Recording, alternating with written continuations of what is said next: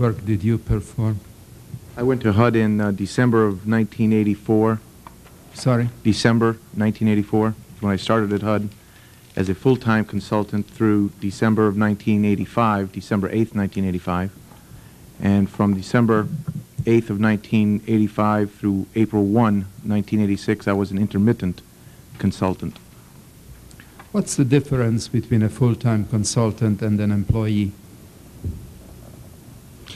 In my understanding is there's, as far as I know, the difference would be in certain health benefits that are not, that a full-time consultant is not able to take advantage of while at HUD. Some of the benefits at HUD, and I'm not sure what else. Mm-hmm. Some of the government benefits, sir. Mm-hmm. My understanding is that you received a waiver from HUD so that you could work both as a consultant at HUD and at Black Manafort, provided that you did no political work. Is that correct? Well, that's not exactly correct, sir. Can you state it? As I stated earlier, from December of 1984 through December 8th, 1985, I was a full-time consultant, meaning that I would have to be at HUD and that I was paid a salary on a daily basis, a daily wage, if you will. I was involved in a project at the time in the area of public affairs, which is where I worked during that entire period, both as a full-time and as an intermittent consultant. And the director of that department, Jane Gallagher, asked me if I could stay on and as an intermittent consultant on an hourly wage, which would allow me to work specifically on a number of projects outside of HUD or at HUD, wherever that project would take me, that program, and also to work elsewhere at the same time. At that time, I met with a lawyer in the General Counsel's office at HUD and told him what my plans were.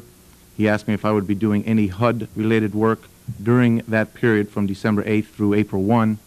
While with Black Manafort, I told him that I absolutely planned on doing no HUD work, and he gave me an oral opinion that there would be no conflict of interest. Who was this attorney? I don't recollect his name, sir. This was in December, November, I would think, of 1985. I wouldn't recollect his name. And you suggest that the opinion was an oral opinion? Well, I sat down with him, sir, and met with him face to face. That's correct. Well, how many attorneys did you deal with at the HUD General Counsel's office? In connection with this, sir? Yes. Just this one attorney that I met with in order to determine... How did you happen to find this attorney? My boss... Whom did you make your initial inquiry? Yes, I'll explain that. My boss, Jane Gallagher, said that she would contact someone in the General Counsel's office to be sure Who was General Counsel at the time, do you recall? I don't recall, sir. Mm-hmm. And that I should definitely meet with someone to see if there would be a potential conflict. She set up that appointment, as I remember, and I went up, sat down, went through the process that I was working with at HUD, which was logistics in a convention that I was in the middle of, and my boss wanted me to stay for another 2 or 3 months to finish that project up. I also explained the circumstance at Black Manafort at the time, which would be a total political involvement with a number of political clients, and he told me that there would be no conflict.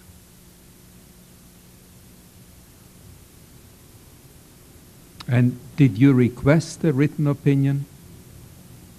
No, sir, because he was pretty emphatic in our meeting that there was no obvious conflict. How long did that meeting last, Mr. Gay? I would think, as I remember, it was somewhere in the neighborhood of 15 or 20 minutes. He asked me the nature of my work at HUD, what I had been doing there, and the nature of the type of work I would be doing at Black Manafort while I would still be employed as an intermittent consultant at HUD. After you left HUD, you contacted Ms. Dean regarding various projects? After I left HUD yes. as an intermittent consultant after April 1st, 1986? Yes. Yes, that's correct. Why did you contact Ms. Dean rather than the appropriate official? Well, first of all, I don't believe that Ms. Dean would be an inappropriate official, and Ms. Dean was one of the last people I talked with just prior to leaving HUD sometime in March, I guess, 1986. We had a telephone conversation. As I remember, she was the person who interviewed me along with Ms. Gallagher. I interviewed with Ms. Gallagher first in November of '84, and she suggested that I meet with Ms. Dean. Ms. Dean, in fact, told me at that time that stay in touch and wished me well, and that was the basis of that conversation in March, which led me to call her in the future, sir. Now let me come to your November 14 meeting with Ms. Dean. And I'd like to ask you to do your best to recall exactly the nature of that meeting and the particular conversation that you had with her. Can you tell me how that meeting was set up? Yes, I can, sir. And I have given this quite a bit of thought with the anticipation of this question after cordially meeting with your staff. Of course. Sometime, probably in a phone conversation in late October, I asked Ms. Dean if I could bring with me the mayor of Camden, New Jersey, at that time current mayor as well, Mayor Randy Primus, and some of his staff, along with some of the developers that were working on a housing development action grant that had been turned down during that most recent round. It was not funded. And sit with Ms. Dean to talk about perhaps some future round. Actually, we were looking for a specific time when the next round would be, and also for the chance of some recaptured funds from that previous round. Ms. Dean gave me a date, which was November 14th, and we met on that day with the mayor and myself and Ms. Dean. I think she had some HODAG staff in the room as well. There were a number of people there. I can't recall everyone that was in the room, but there were 7 or 8 people there. The meeting broke up, I would think, after about an hour. The mayor and his staff left. Ms. Dean and I were either in the room or walking out of the room, and I stopped her and inquired about the availability of MOD rehab funding in general and specifically in New Jersey. She asked me... What do you mean in general? Well, the availability of MOD rehab funds, sir.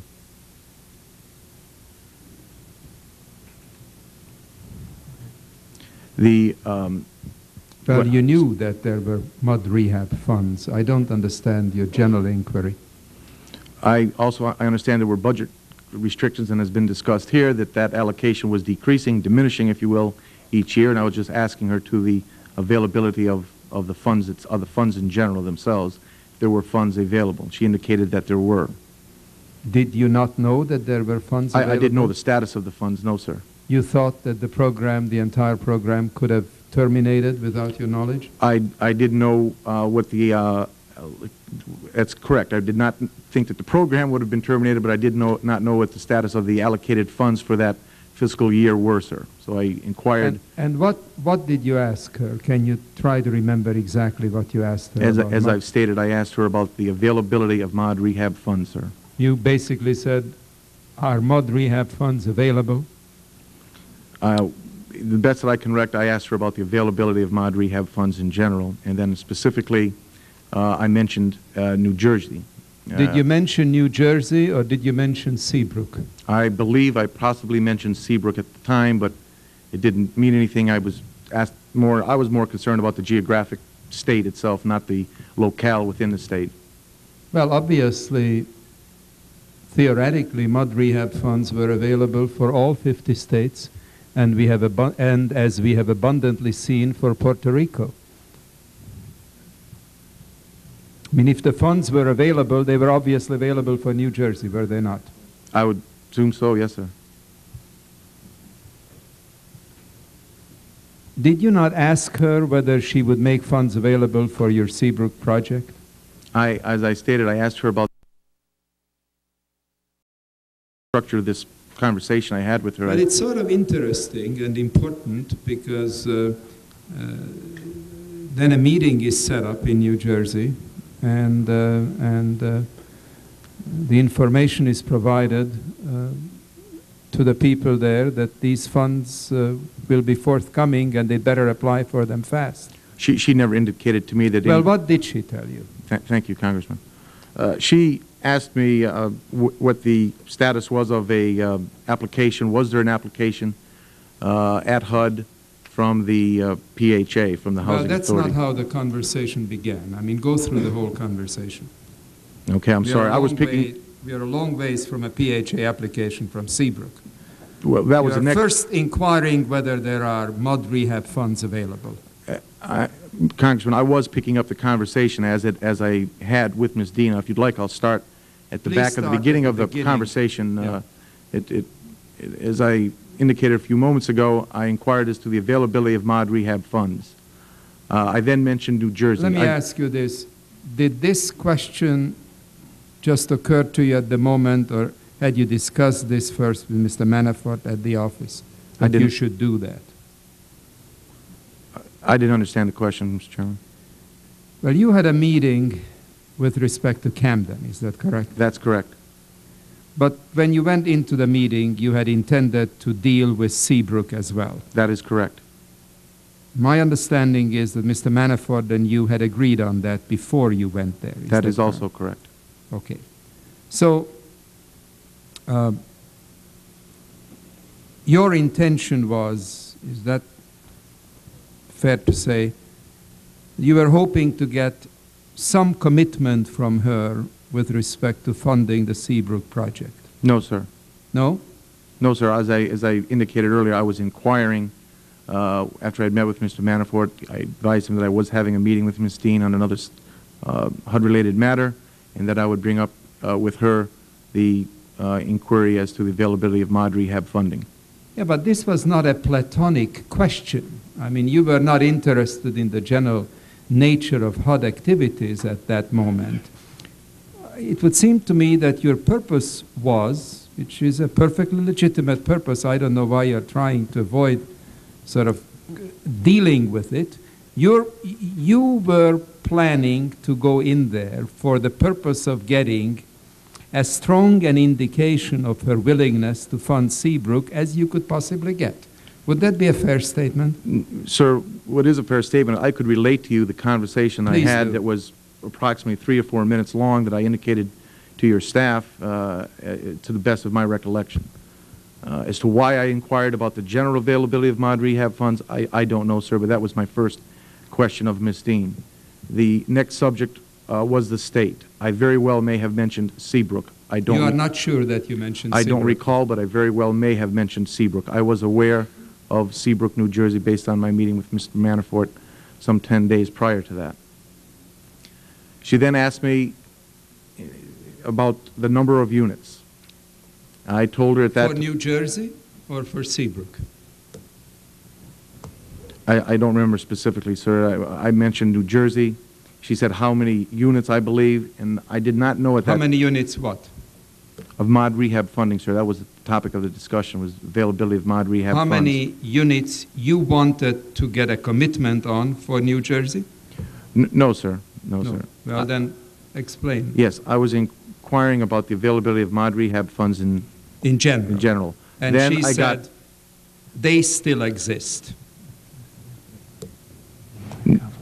But then I got specific as to the state. I mentioned New Jersey. She didn't ask me the state, as I recall. I very well may have mentioned Seabrook, and I mentioned a number. To the best of my knowledge, it was in excess of 300. I don't specifically remember whether I said 326 or not, but I do remember saying 300. She told me that that was a large number of units. She told me that she mentioned something about phasing, which I didn't understand at the time, that size project might have to be phased, done at more than one time, 200 units and then 100 units. And then she asked me specifically whether or not an application had been put in by the authority. I told her that I did not know at that time. She then asked me if... You still are not sure whether at that point you had mentioned the word Seabrook. If I had mentioned Seabrook, sir, it would have... Well, how could they have put in a request if you didn't mention any... How could they? I don't understand, sir. Well, you're moving now from the general discussion, this sort of theoretical, platonic discussion about the availability of mod rehab funding. And Ms. Dean reassures you that, in fact, the program is still in existence. At that point, she may have even told you it is being cut back, but we still have some units. So we now satisfy your general curiosity about the continuance of the program. Now, how do we get from that general statement to the state of New Jersey?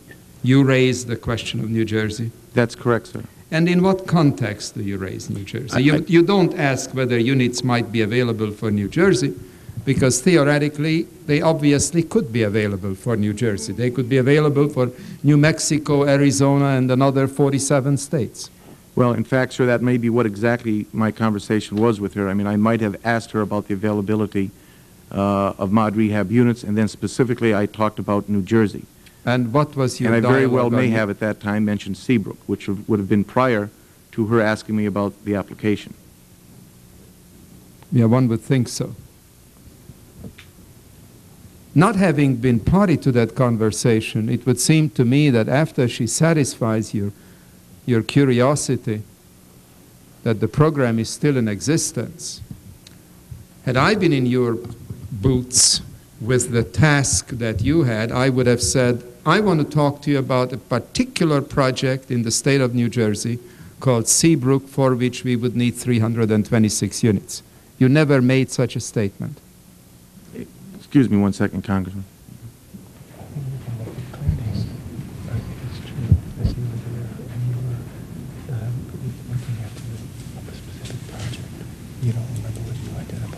That's correct. Perhaps I'm not making myself clear, Congressman. That seems obvious. I'm trying to indicate to you the exact conversation that you asked me to recall during those 3 or 4 minutes. My first inquiry was to the general availability of mod rehab funding, which, as you so stated, she mentioned to me that there was still funding available. Right. My next question, or her next question to me, either would have been the size of the number of units that I was talking about. That's a non sequitur. I mean, she doesn't even at that point know what state you are talking about. I was about to finish my sentence, Mr. Chairman, where she either asked me at that time the number of units that I was inquiring about or the state. I don't remember which. I'm trying to recall. You mean she initiated the conversation about Seabrook? You didn't? No, sir. I stopped her on the way out of the meeting, and we met. I talked to her about mod rehab in general. She told me that, yes, that funding was still available. I then talked to her about, I believe, Seabrook, New Jersey. It could have been just New Jersey. I discussed with her the number of units. She mentioned the phasing. A number of units of what? Mod rehab funding, sir. I mentioned to her the... Yeah, but if you were talking about the number of units, you were talking about 326 units and the Seabrook project. Isn't that true?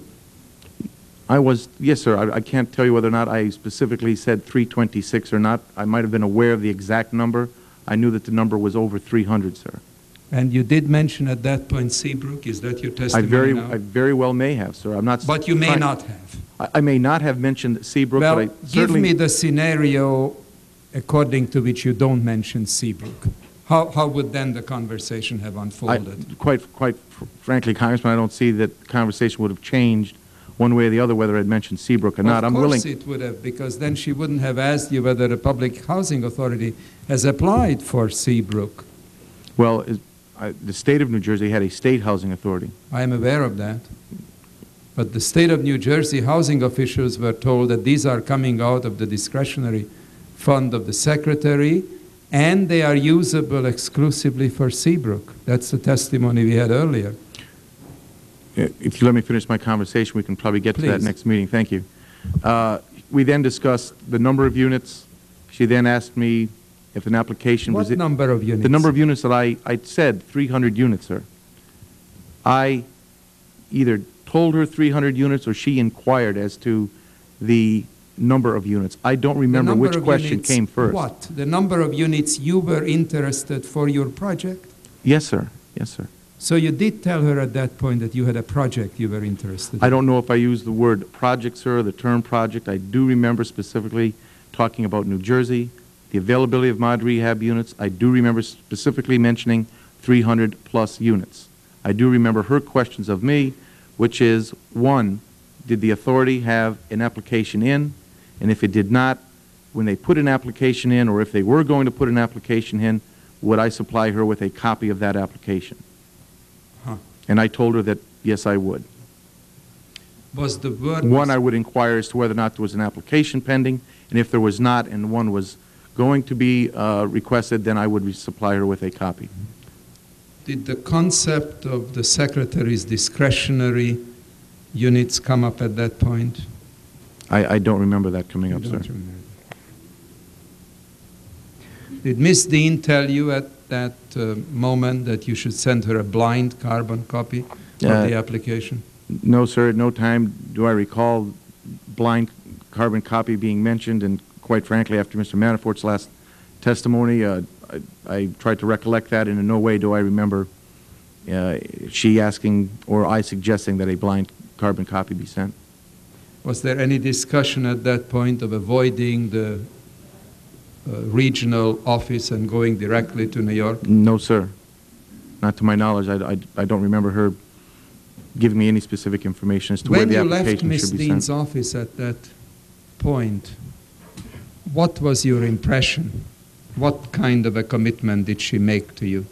As I indicated, she made no commitment. She did ask me if an application was pending, and if not, if one were to be made, would I please copy her on that application. Why? I knew that she was involved in the process, and I assumed she wanted a copy of the application.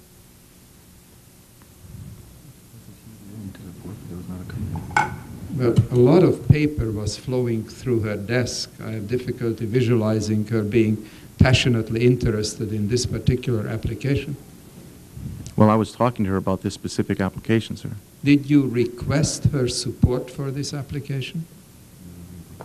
I don't know if those were my words, but I certainly was implying by inquiring about the availability of funds, and specifically for New Jersey, that I hoped that she would be supportive. And what was her indication to you? Her indication to me, as I can recollect very distinctly, was to supply her with a copy of the application when such application would be presented, if it hadn't been already.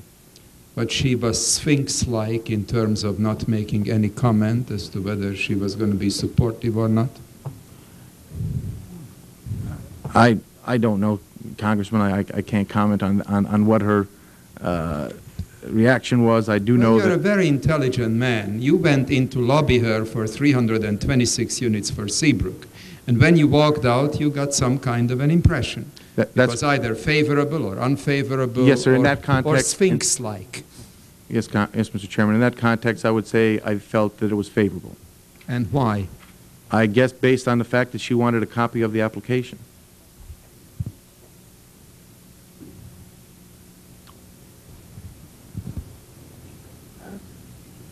But that was the only positive indication she gave you. As I can recall, yes, Mr. Chairman, that was what indicated to me that it was a favorable response. That's correct.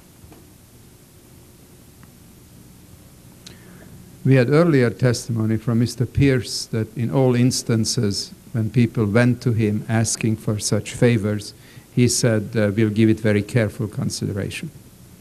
Is that what she told you? I don't remember those words. I don't recollect her. Do you recall any response from her? Not other than I've testified.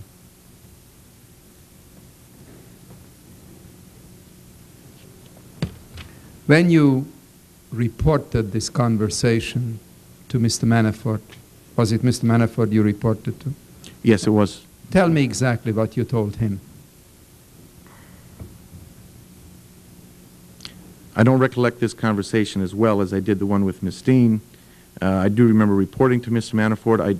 I don't know whether it was that same day or sometime shortly thereafter. And I reported to him the same thing that I've just testified today, that is there an application pending? If not, if one could be sent, that Ms. Steen would like a copy of that application.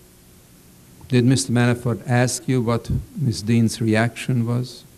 I don't remember. I probably would have implied that by the mere conversation that I just had that said that she had requested a copy of the application. But Mr. Manafort, when you talked to him after the meeting with Ms. Dean, knew that you had discussed Seabrook with her. He knew that I was discussing mod rehab in New Jersey. I very well may have mentioned Seabrook, and I would have relayed to him the conversation that I've just relayed to you, and I did feel that it was favorable based on my testimony that she had asked for a copy, and I would have relayed that to Mr. Manafort.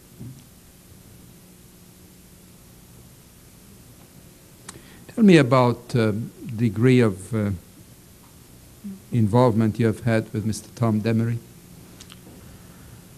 I'm not sure when I first, Mr. Demery's a friend, he's a personal friend. I'm not sure when I first met Mr. Demery. It would have been sometime probably in the summer, fall of 1986. Mm-hmm. I believe I was introduced to Mr. Demery in Washington at a social event. We talked, we kept in touch with each other from time to time. He eventually became the Assistant Secretary for Housing at HUD. I recall having 2 lunches with him and I think 2 meetings during his time at HUD, and a number of phone calls that I don't keep phone logs, so I would not have any knowledge as to how many phone calls, but not very many. Were your discussions with him on the phone or in person related to HUD business, or were they purely social? They were a combination, but there were times when we discussed HUD business. Can you tell us what HUD business you discussed with him? In the winter, early spring of '87, I met with Mr. Demery in his office, and at that time, specifically, that meeting was to ask him to come to Camden and to tour the city of Camden, and specifically the redevelopment project that we were involved in with the city on the waterfront. As a new member of as a new Assistant Secretary and Federal Housing Commissioner, I was inviting him to the city informally, and that was the basis for that meeting. In talking to subcommittee staff, you indicated you were involved in obtaining mod rehab units for Florida. That's correct. Can you tell us about that?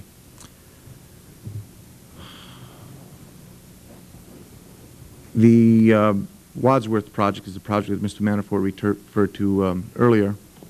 It was in the fall of 1986 when I would have had contact with Ms. Dean, and she would have asked me to, and this was a phone call I recall, it was not a meeting, and she asked me similar questions based on a conversation on Seabrook. Was an application pending, and if there was, would I supply her with a copy of the application for mod rehab funding from the Housing Authority, West Palm Beach Housing Authority and Palm Beach County Housing Authority. Ms. Manafort, what is your recollection of your initial request of Mr. Gay to discuss Seabrook with Ms. Dean?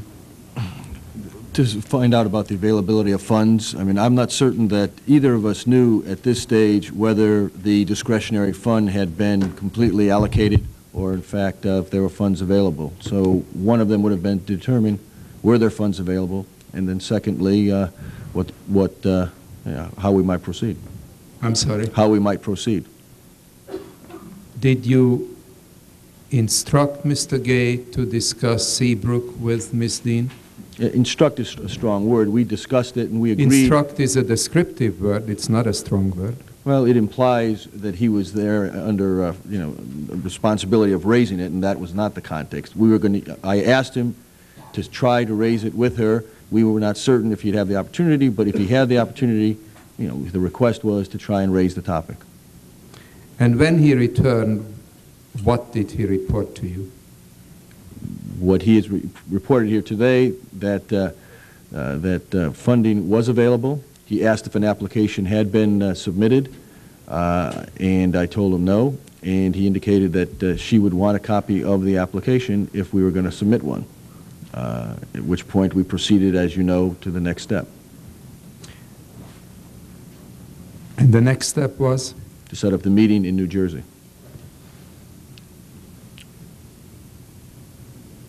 And when the meeting was set up in New Jersey, what, and I'm using the word in a descriptive sense, what instructions did you give in terms of telling New Jersey about the availability of these units for Seabrook? I gave no instruction. Mr. Cruz, who went to the meeting to describe the project, to see if we could get support from the Public Housing Authority, and if so, to have an application filed. Mr. Cruz was not told by you that units will be forthcoming? We didn't feel at this time, Congressman, that we had a commitment. But I mean, I think, you know, there was a lot of tilting a few minutes ago. I would go so far as to say that we understood that by asking for the application, there was a willingness to at least be supportive. And hopefully that would mean that the project could be funded. But the word that's been thrown around is commitment.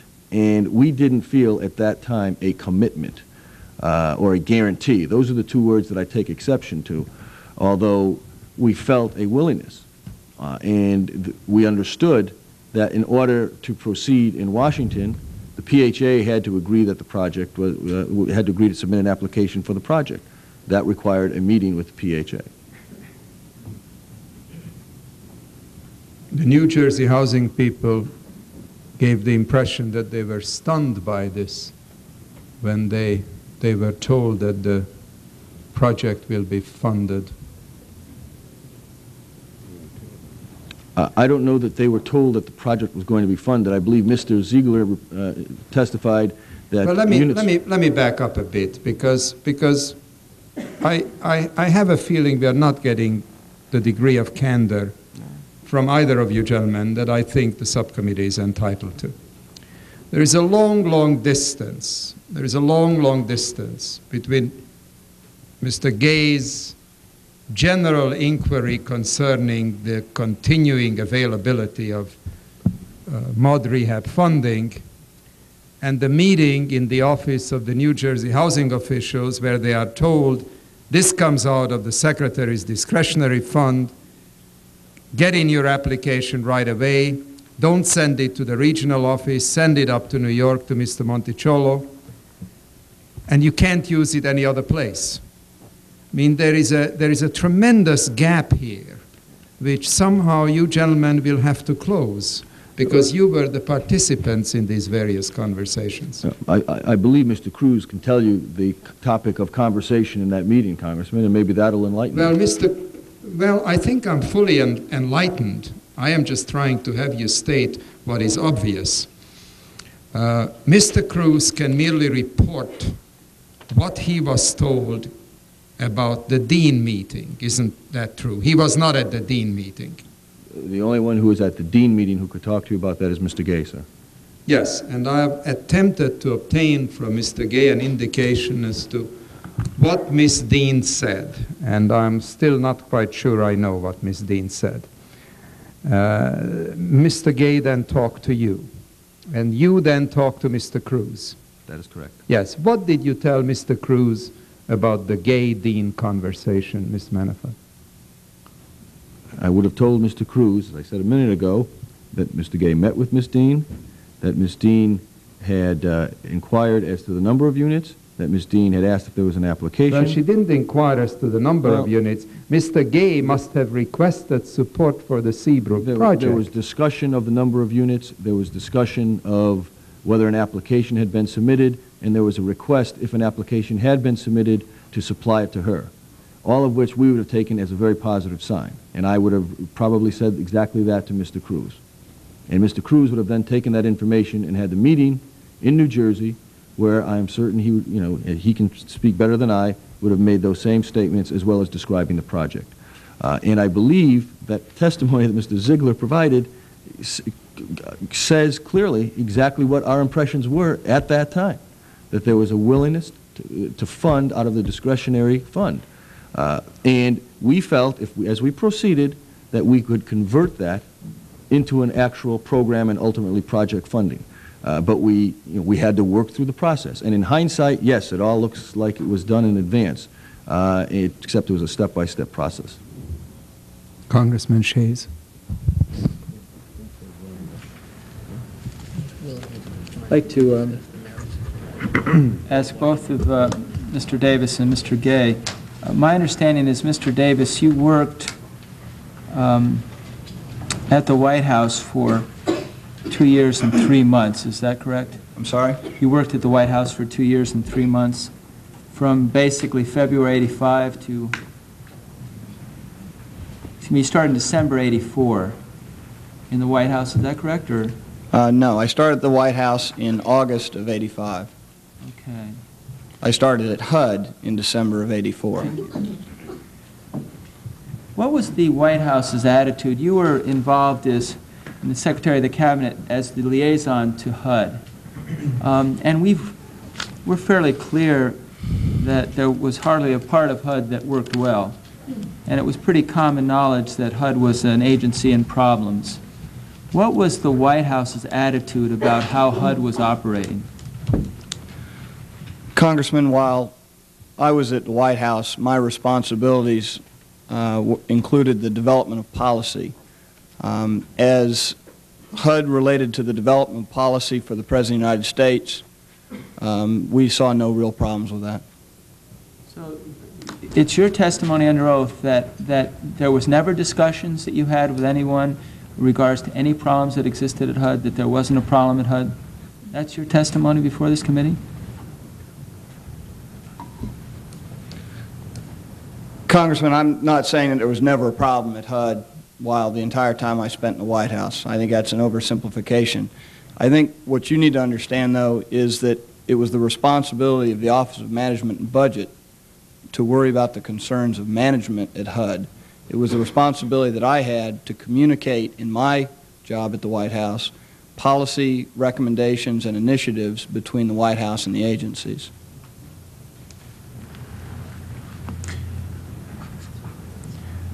Was there any discussions that you had either with your superiors or with your associates that talked about any specific problems that existed at HUD?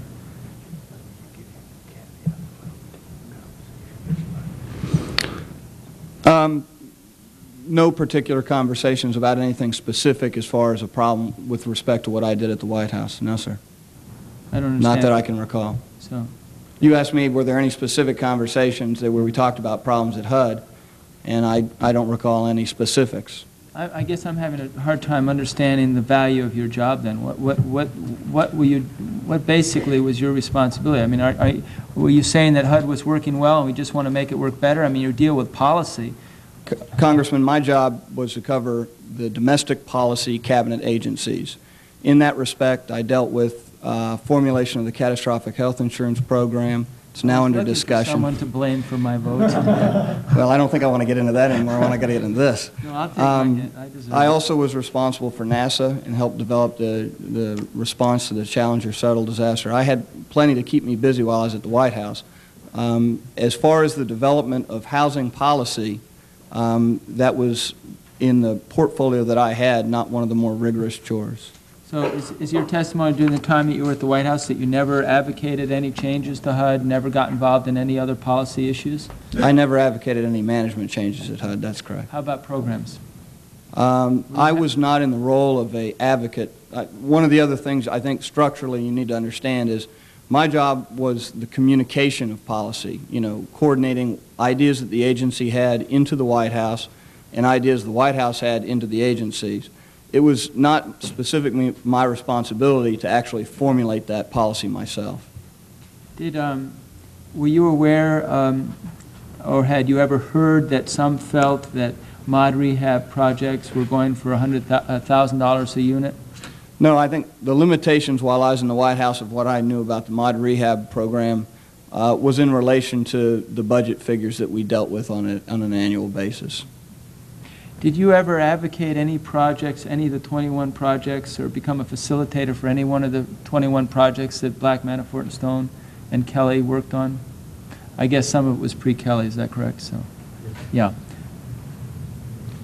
Yeah, I don't think so, sir. Not that I can recall, not as an advocate. So there wouldn't Yeah. be, as far as you're concerned, any document or a conversation that you might have had that someone later would say, well, no, you called specifically about one of these projects? Well, I can't categorically say that I never called about any specific project. You asked me if I was an advocate for any, and I don't recall being an advocate. What's the difference? It was routinely my job at the White House to take anything that came into the White House dealing with HUD or any other cabinet agency and send it to that agency for disposition. From time to time, representatives of Black, Manafort, and Stone would approach me on all kinds of issues, HUD being just one of them. And I may have, from time to time, send a document to HUD. There's only one instance that I can recall in respect to that. And what was that document? That's in respect to a program called Waterbury, I believe, for discussions today, 86. Is this the project, Mr. Manafort, that never took off?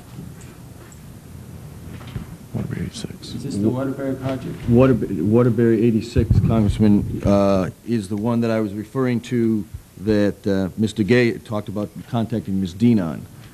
We never had a fee, and in the end, we never had a client in this matter. Mr. Gay, did you, while you were at HUD, ever work on any project that ultimately, that Black, Manafort, and Stone was involved in? No, sir, none. I would just like to ask two more lines of question. Did you ever have, what was your, how often, Mr. Davis, would you have been in contact with Deborah Gordine? Once a week, twice a week, once a day? While I was in the White House, sir? Yes, sir. Daily. Daily? Were they of a political nature, or were they on, I mean, what would be the basic reason for contacting Ms. Dean? The elements of my job that required me to deal with all the cabinet agency chiefs of staff or executive directors on a daily basis included, from the most simple fact of getting the secretary's schedule, or whoever was running the agency at the time, not mentioning HUD, but a lot of other has had vacancies, not managing, but accumulating those schedules on a daily basis, identifying what announcements or what kind of press activity may be taking place during the course of the week or that day, and certainly communicating cabinet members' schedules with regard to cabinet meetings and council meetings and subcommittee meetings that we had within the White House structure, and obviously communicating whatever policy decisions were being made by the President to those cabinet agencies. Mr. Gay,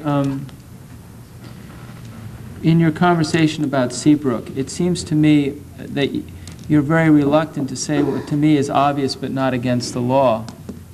You had a task, and your task was to try to see if you could get Seabrook funded.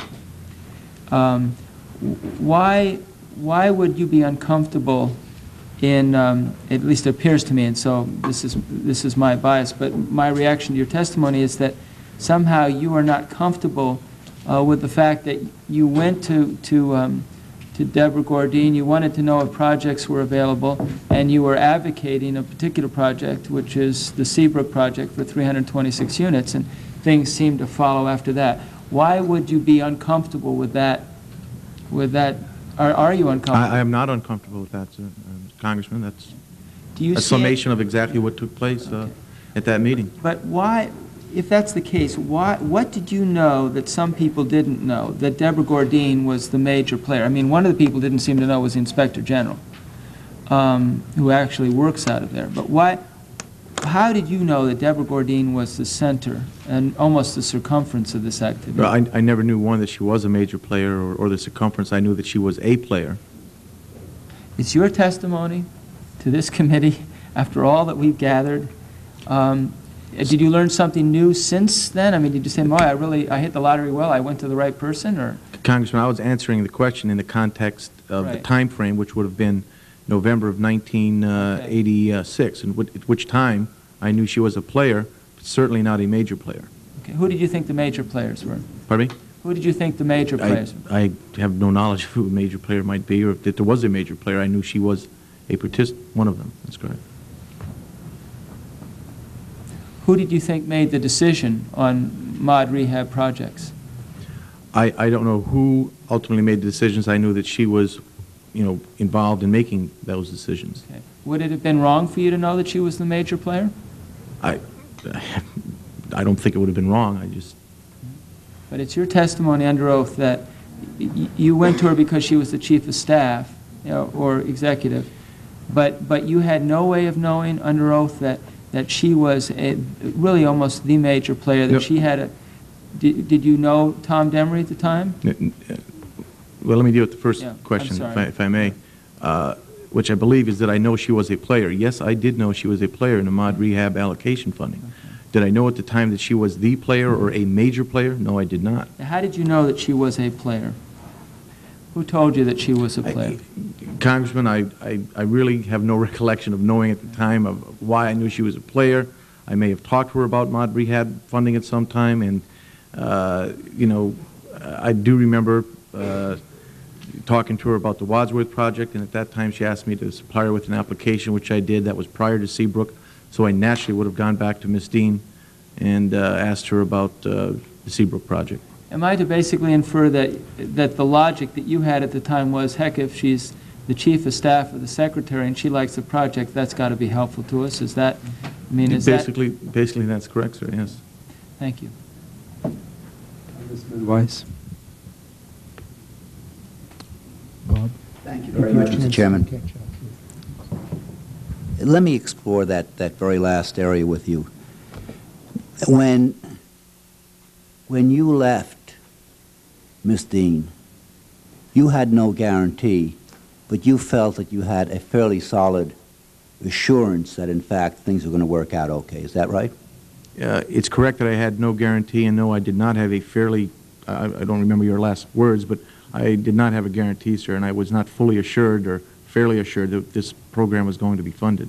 I felt that she received my questions favorably, as I indicated to the chairman, but and by do so by asking for an application, but I don't believe that I had any guarantee. I know I didn't have any guarantee, and my belief then was not that this was something that was going to happen. Well, Mr. Manafort, you had spoken with Mr. Gay after his meeting with Ms. Dean, is that correct? Yes, sir. And on the basis of what Mr. Gay told you at that time, or right after the meeting, you had an expectation that, in fact, the project would be funded. Isn't that correct? Again, expectation is too strong a word. I felt good about the process going forward, but to say that from that moment on we felt it was a done deal, to use the words in this committee, would be a mistake. No, I asked you if you had an expectation, and you said what? I said felt good about it, but no expectation? Well, an expectation, but not a commitment or a guarantee. The two words I guess I take exception to would be commitment or guarantee. No, I asked you if you had an expectation after your conversation with Mr. Gay that, in fact, the deal would be followed through on. That we could proceed with the deal, and if everything continued to go forward, things would move favorably. You're trying to pin me to words when I'm dealing with emotions, sir. And well, I must tell you, Mr. Manafort, I'm not trying to pin you to words. I'm trying to pin you to your words. The chairman said before that he had some concern about the extent of candor with which the testimony today is forthcoming. And I've been going through the transcript of your last appearance, and my sense of what's going on here has really heightened, and I don't know why you're doing what you're doing, because I will quote you your language, okay? Mr. Manafort, Mr. Lantos, from whom did you obtain indications that the application would be approved? This is page 105 of the transcript. Mr. Manafort, the conversations that Mr. Gay had with Ms. Dean led us to believe at that time, whatever process HUD would take, that the program, I'll go so far as to say, would be funded, but there was no guarantee it was going to be funded. I guess is the quibbling. Expectation, yes. Guarantee, no. That's all I'm saying.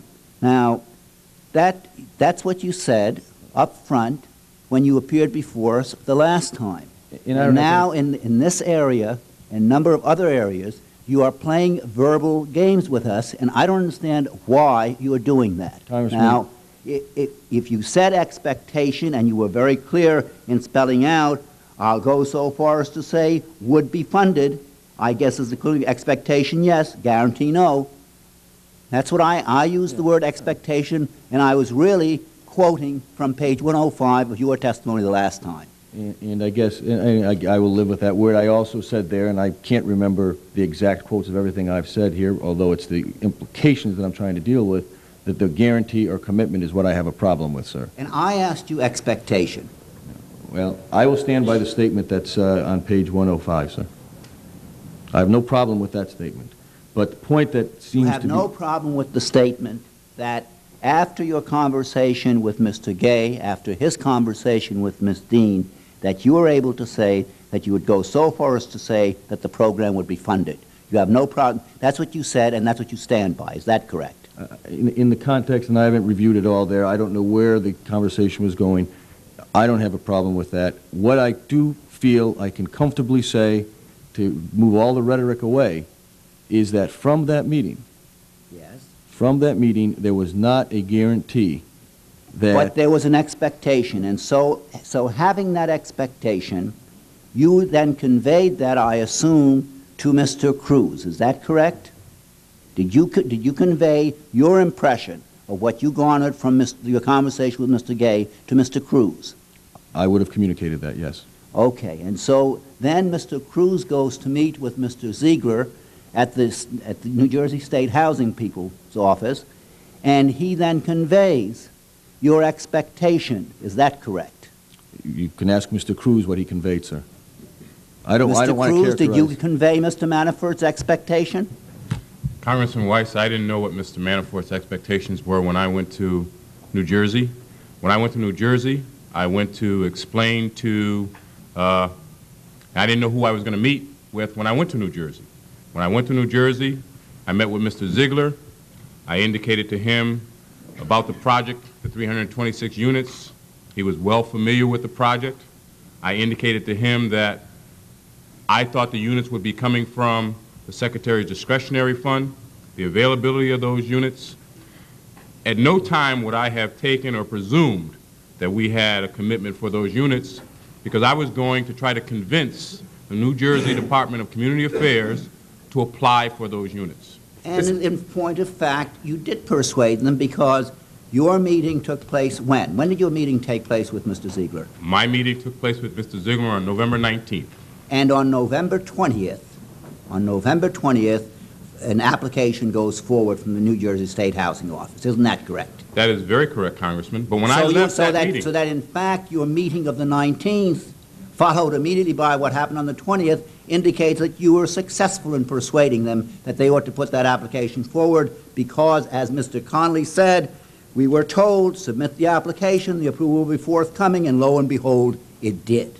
So why are we playing all of these verbal games, Mr. Manafort? I mean, this is what you testified to the last time around. Congressman, that is exactly right. They seem to be verbal games, because if you look at the whole context of, on page 105, I am asked, is it accurate? And I say, I don't want to be quibbling. There was an expectation, yes. I don't want to be a party to the, I wasn't a party to the conversation, so I cannot quote it exactly. I then go on to say, well, one of the points that needs to be stressed here is we are hopeful that the program will be funded. I'm then asked, how high were your expectations?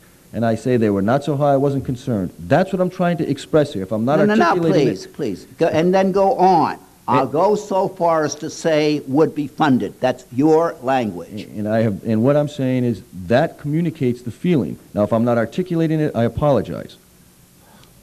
What you're articulating is that you're trying to double back. No, sir. On your conversation. I don't understand why. Okay, no, sir, let's go to another area. We had a discussion on the first round as to how the term influence peddling was used. And you said, and I'm almost quoting, I'm paraphrasing, you said, I, Manafort, said lobbying. It was you, Weiss, who said influence peddling. Okay, now let's go to page 147 of the transcript.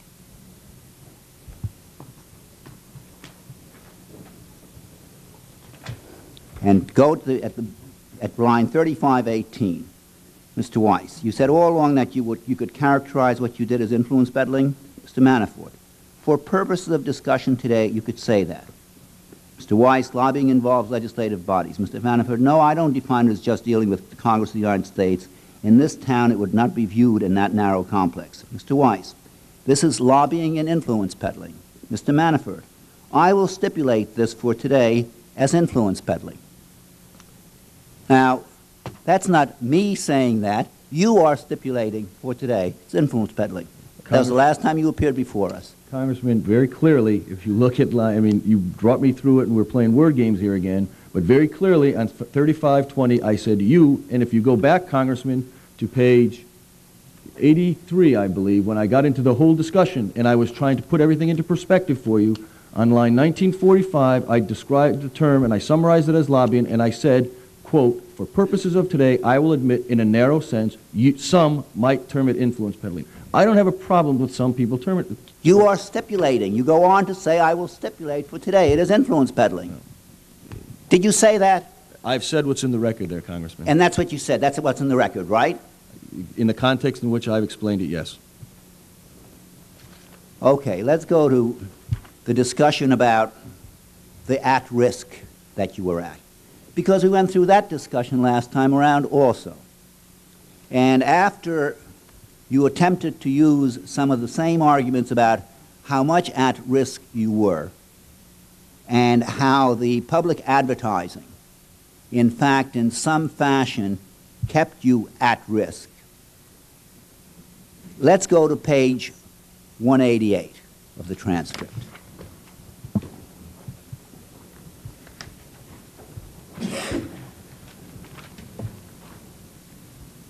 And in questioning, I asked you that in fact it's more than just having 100 units. There were in paragraph 2 of the public notice of advertising a number of other conditions, 5, 6 other conditions that were set forth. And I say, 1, the other criteria has to meet 1, projects with applications previously submitted but not funded by previous awards. And I ask you now, do you know of any other project with applications previously submitted but not funded by previous awards within either Upper Deerfield Township or Seabrook subdivision? Mr. Manafort, no, I do not.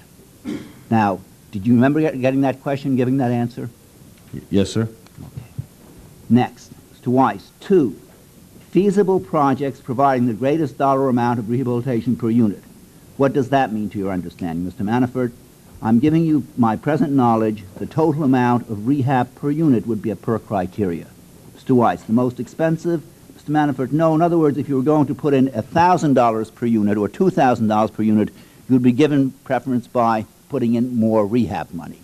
Mr. Weiss, 3, projects involving abandoned or foreclosed buildings, criteria.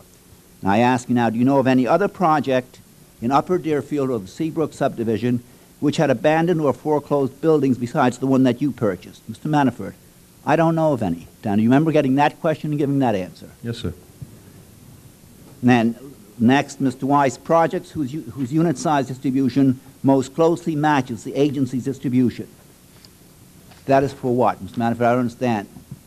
I say, as I read the funding authorizations for 326 units, you have it. You are the only one who can meet that criteria unless by some magic there's another project meeting that criteria which also has exactly 226 units. 5, project shortest time period. You've gone through the questions and answers which spell out why, in fact, that advertisement was so tailored as to apply only to you, and you acknowledged that the last time you appeared. Now you come before the subcommittee and you find all kinds of rationalizations and explanations as to why, in fact, you were still at risk because somebody could have applied or responded to that ad when, in fact, you told us months ago that that was an impossibility. So why are you doing that? I don't see where you reach that conclusion here, Congressman. I don't see that at all. Well, okay. I mean, you know, if you can't, you can't, but we've just gone through the questions that were asked, the answers that you gave. I mean, it seems to me fairly clear-cut. Well, it doesn't to me, sir. I'm sorry. Well, I guess that you have more difficulty comprehending the English language than I thought that you had. And finally, I thought that Mr. Kyle made an excellent point when he asked you, and you gave an answer, I thought, which was honest, too. he said, well, assuming that all this advertising stuff was not a sham, that in fact, by some circumstance, somebody else could have qualified, that is, the owner, the person who sold you the property had some more properties available to sell, and he was the only one, you said, who had property available. He said, well, if he were responsible for making it impossible for you to perform, you would not have your monies at risk. Isn't that correct? And you said yes. Remember being asked that question and giving that answer? It's been a long afternoon, Congressman. I don't, but if that's what the record says, I'll agree to it. And in fact, do you agree to that? That if in fact the person who sold you the 326 units, through his act in putting a bid in to compete with you, made it impossible for you to perform, that you would not have lost your $425,000 or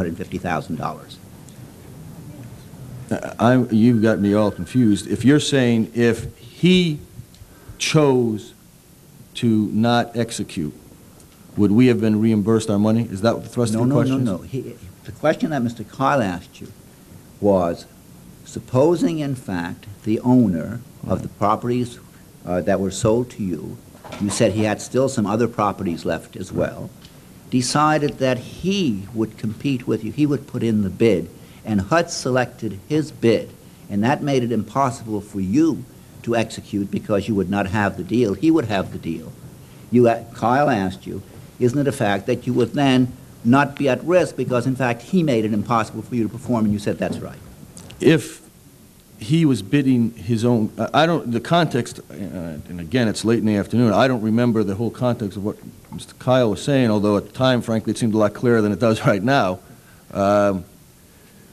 If we defaulted on the contract, we were at risk for that money. It was gone, the way the 4-9 agreement was written. If he bid against us, Yes. using the other units, Yes.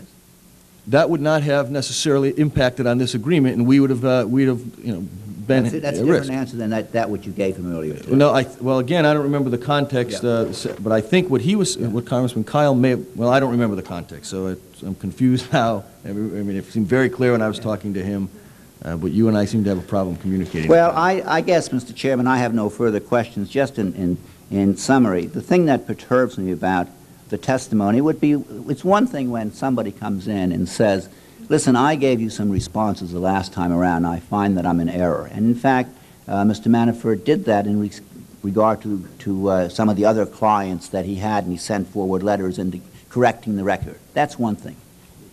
It's another thing to come back here and try to obfuscate the testimony and to give totally different responses than that which were given the last time that he appeared, and then try to suggest that, in fact, the answers are not different than the ones that were given last time. I think that that's a different way of playing games with the subcommittee, and I, for one, don't appreciate it. And I thank you, Mr. Chairman. Congressman, if I just might, I'm sorry that you have that feeling. We have done the best we could, and I know that I could, to provide you fully and completely, to the best of our knowledge, the facts. And I would hope that when you go back and read the transcripts of today, and compare them to the transcripts of June 20, that you will find there's a consistency. Impossible. Congressman Wise. Thank you very much, Mr. Chairman. I'm going to try not to replow old ground, but I do have just a couple of questions. In following a line of questioning from Congressman Weiss, he went from Mr. Gay to Mr. Manafort to Mr. Cruz. In terms of expectation versus guarantee or whatever. But I'm a little confused, Mr. Cruz, because you testified that when you met in the offices of the New Jersey Housing Authority that you did not leave them. You did not tell them that there was a definite commitment, that you had anything locked up. Is that correct? That's absolutely correct. Okay. Are you then challenging or contradicting Mr. Conley's testimony, who testified, and I'm sure it's been read here earlier today also, and I'm reading from his transcript, page 186, that the next day at 11:30 in the morning, Victor Cruz met with Mr. Ziegler in our offices in Trenton. They indicated they had a commitment from HUD for the Seabrook project. That would be Mr. Conley's testimony. I believe that's Mr. Conley's testimony. Would you tell me which line, Congressman? I'm reading excerpts. I apologize. It's page 186 of Mr. Conley's testimony.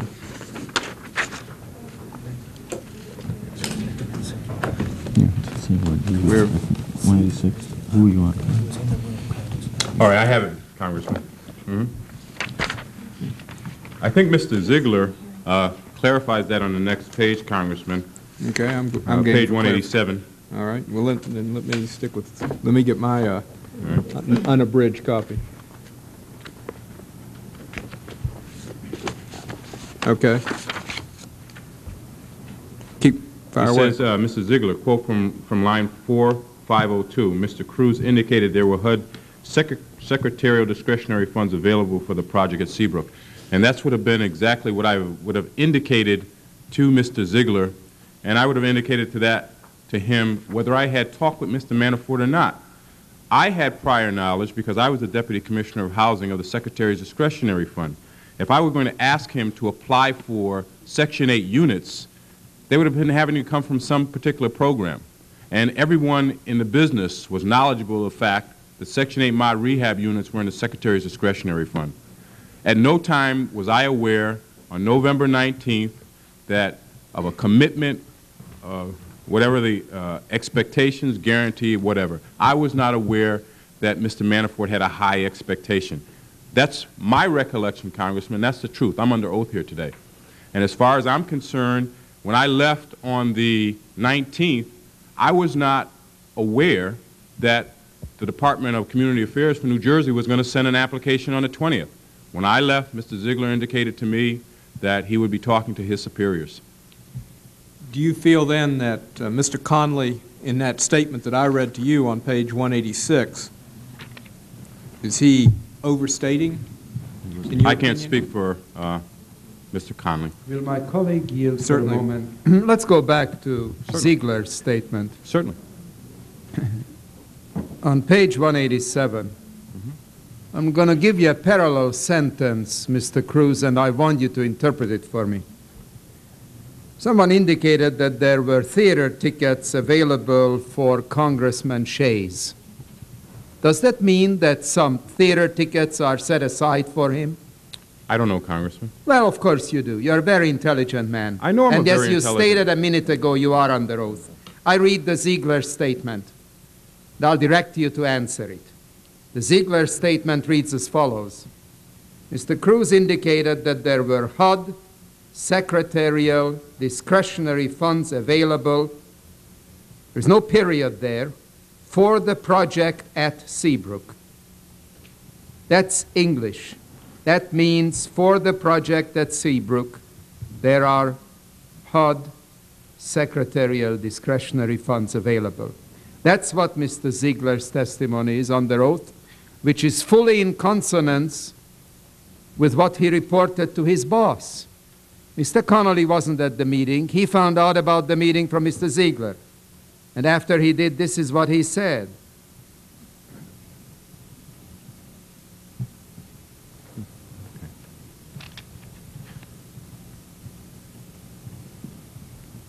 They indicated that they had a commitment from HUD for the Seabrook project.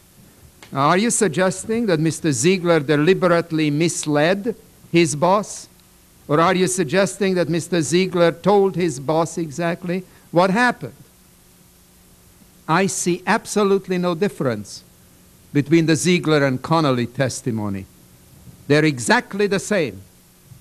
Ziegler reported to Connolly, and Connolly under oath tells us, you told him you had a commitment from HUD for the Seabrook project. And then Ziegler confirms it. The only one who is out of line is the testimony we are getting from this table. Ziegler and Connolly are together. Congressman. I'd like Mr. Cruz to comment first, then I'll give you a chance to comment. Excuse me, is there a question here? Just a moment. We will, you are counsel for which witness? All the witnesses at the table. Would you identify yourself? My name is Tom Steindler.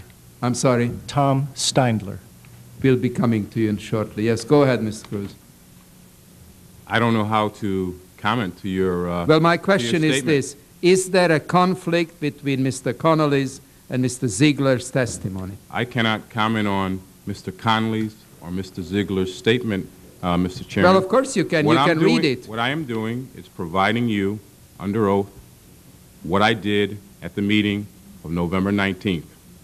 The truth, the whole truth, and nothing but the truth. Well, let me read you Mr. Connolly's testimony again. They indicated that they had a commitment from HUD for the Seabrook project. Is that true? Is that what you indicated to them? Absolutely not. So you are contradicting Mr. Connolly's testimony. I am telling you that I did not say to Mr. Ziegler at the meeting of the 19th that there was a commitment for funds. Absolutely not.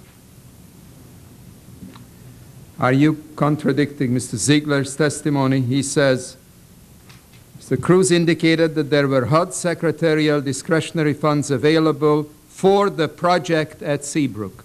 You didn't tell him that. I am not contradicting Mr. Ziegler's testimony. I'm clarifying it. No, you are not clarifying his testimony. That's up to him. Well, you either agree with it or you disagree with it. Well, Mr. Ziegler was testifying as to what I said. That's right. And I'm here to tell you what I said, Mr. Chairman. And what I said to him was programmatic information that the Section 8 moderate rehab units would be coming from the discretionary fund. That's not what he says. He says they were available for the project at Seabrook. Available. For the project at Seabrook. Fine. Well, I'm not asking you to accommodate me. I'm asking you whether you agree with that statement or not.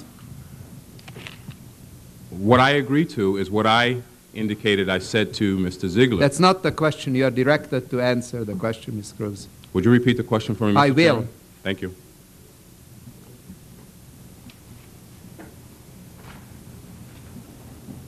Quoting from Mr. Ziegler's sworn testimony, Mr. Cruz indicated that there were HUD secretarial discretionary funds available for the project at Seabrook.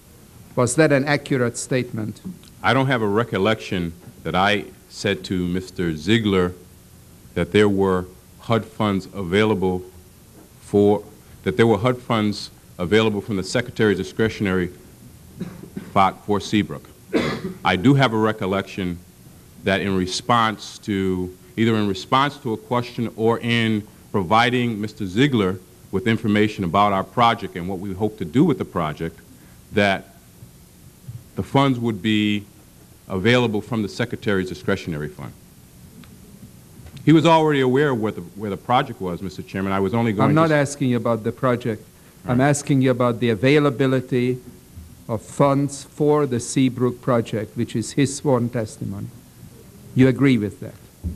I don't agree with that specific... You don't agree with that? I don't agree with that specific characterization, Mr. Chairman. I was only going to speak to Mr. Ziegler about one project. That was the Seabrook project. That's right. And you told him that the funds are available for that project. That's his testimony. That's Mr. Ziegler's testimony. Yeah, and you dispute it. I don't dispute his testimony. You agree with it. It's on the record. You are either in agreement with that statement or you dispute that statement. That's his I'm not asking It's a difference between interpretations, Mr. Chairman. No, I'm asking you, do you agree with Mr. Ziegler's statement or do you dispute Mr. Ziegler's statement? I don't dispute Mr. Ziegler's statement. Therefore, you agree with his statement. You've got me caught between a rock and a hard place here, Mr. No, Chairman. I'm just asking you to tell the truth. I am telling the truth. And you either agree or you dispute it. What I told Mr. Ziegler... No, I'm asking you whether you agree with this statement or do you dispute this statement. I can't answer that question, Mr. Chairman. You are directed to answer the question. I mean it. I mean, I think you're entitled to that, and he wants to... May I address the chair? Yes, you may. Thank you. These witnesses are here voluntarily. They're doing the best they can to answer the question. When they're not able to answer the question, it seems to me that asking them to, or directing them to answer the question is to no avail. I think... well, I appreciate your judgment, counsel. I will read the statement one more time. The statement is a very simple statement, and Mr. Cruz will either agree with it or he will dispute it. I am unaware of any third option. Mr. For my own satisfaction, the one thing Mr. Cruz is entitled to is to consult his attorney. Of course he is. And I just want to make sure that that happens, so if you want to. Take all the time you need to consult your attorney.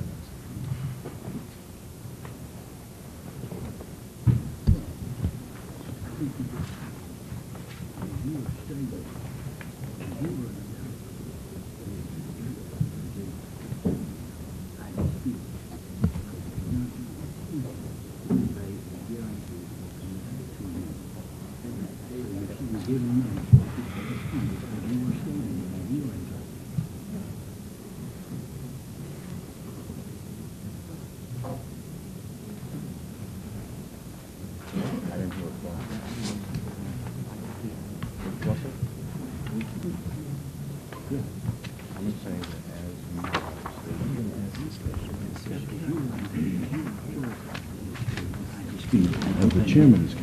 Yes, Ms. How Lantos. that gives you your information, Mr. Chairman, because I did not intend to convey it on the guarantee. And I didn't convey that. Guarantee is the word, though. Don't get your expectation, guarantee.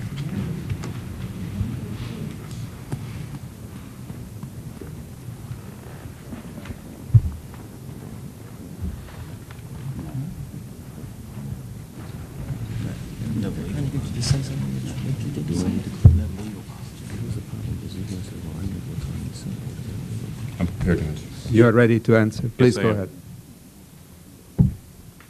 As you are characterizing Mr. Ziegler's statement, Mr. Chairman, I'm reading it. I'm not characterizing it. as you are characterizing, I dispute it because that is not what I indicated to Mr. Ziegler. You will read the statement, and then you will say whether you agree with it or not. I won't characterize it. You read the statement, Mr. Cruz. Read it out loud, please. Page 187, line 4502. Mr. Cruz indicated that there were HUD secretarial discretionary funds available for the project at Seabrook. Is this an accurate statement? I don't recollect whether I said that specifically.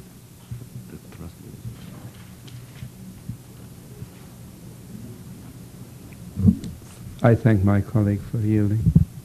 Congressman, if I might just finish one point. Yes. I think the impression that we're trying to deal with, and I understand where you're going, is was there a guarantee, and was there statements made about a guarantee that the units would be available?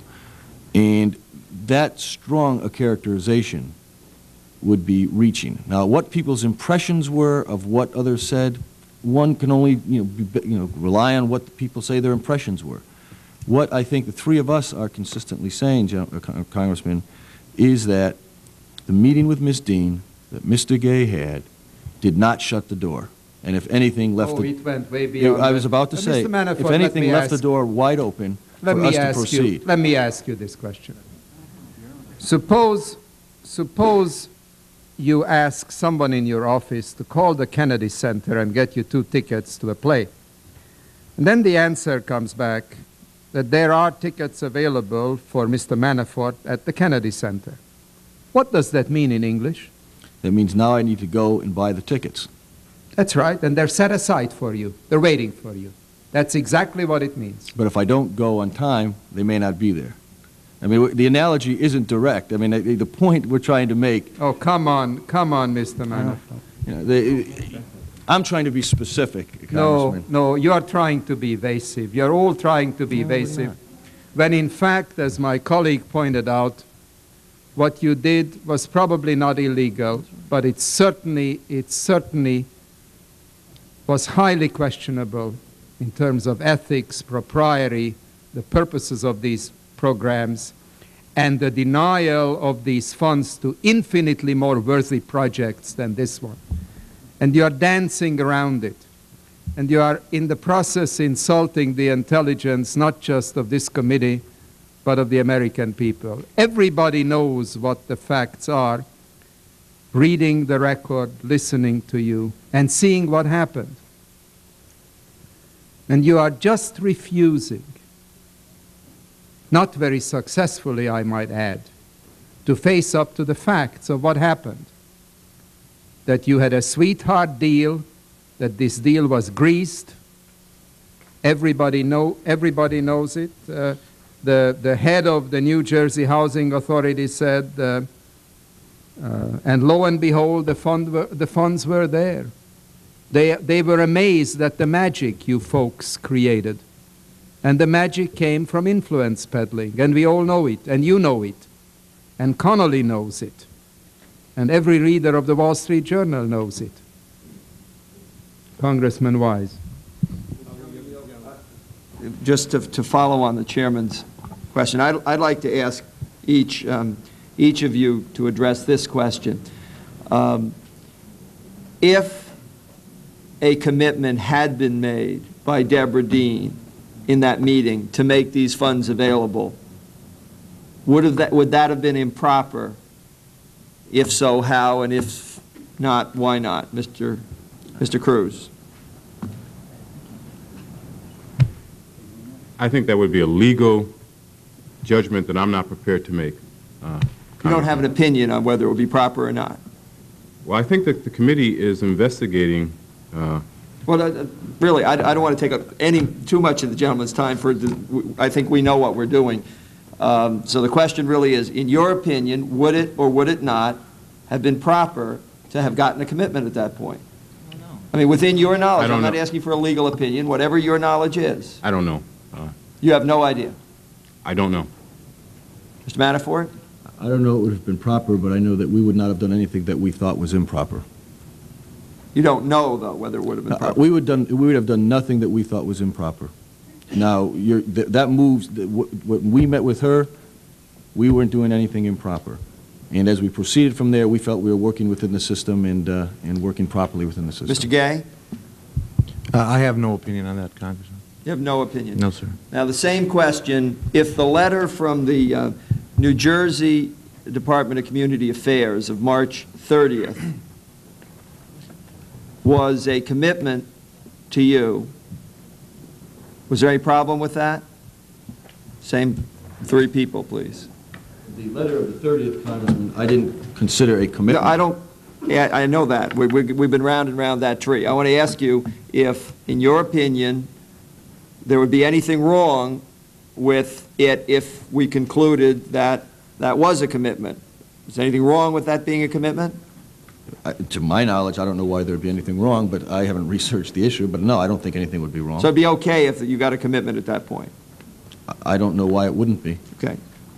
Mr. Cruz? At that point, they didn't have anything to commit to us, Congressman.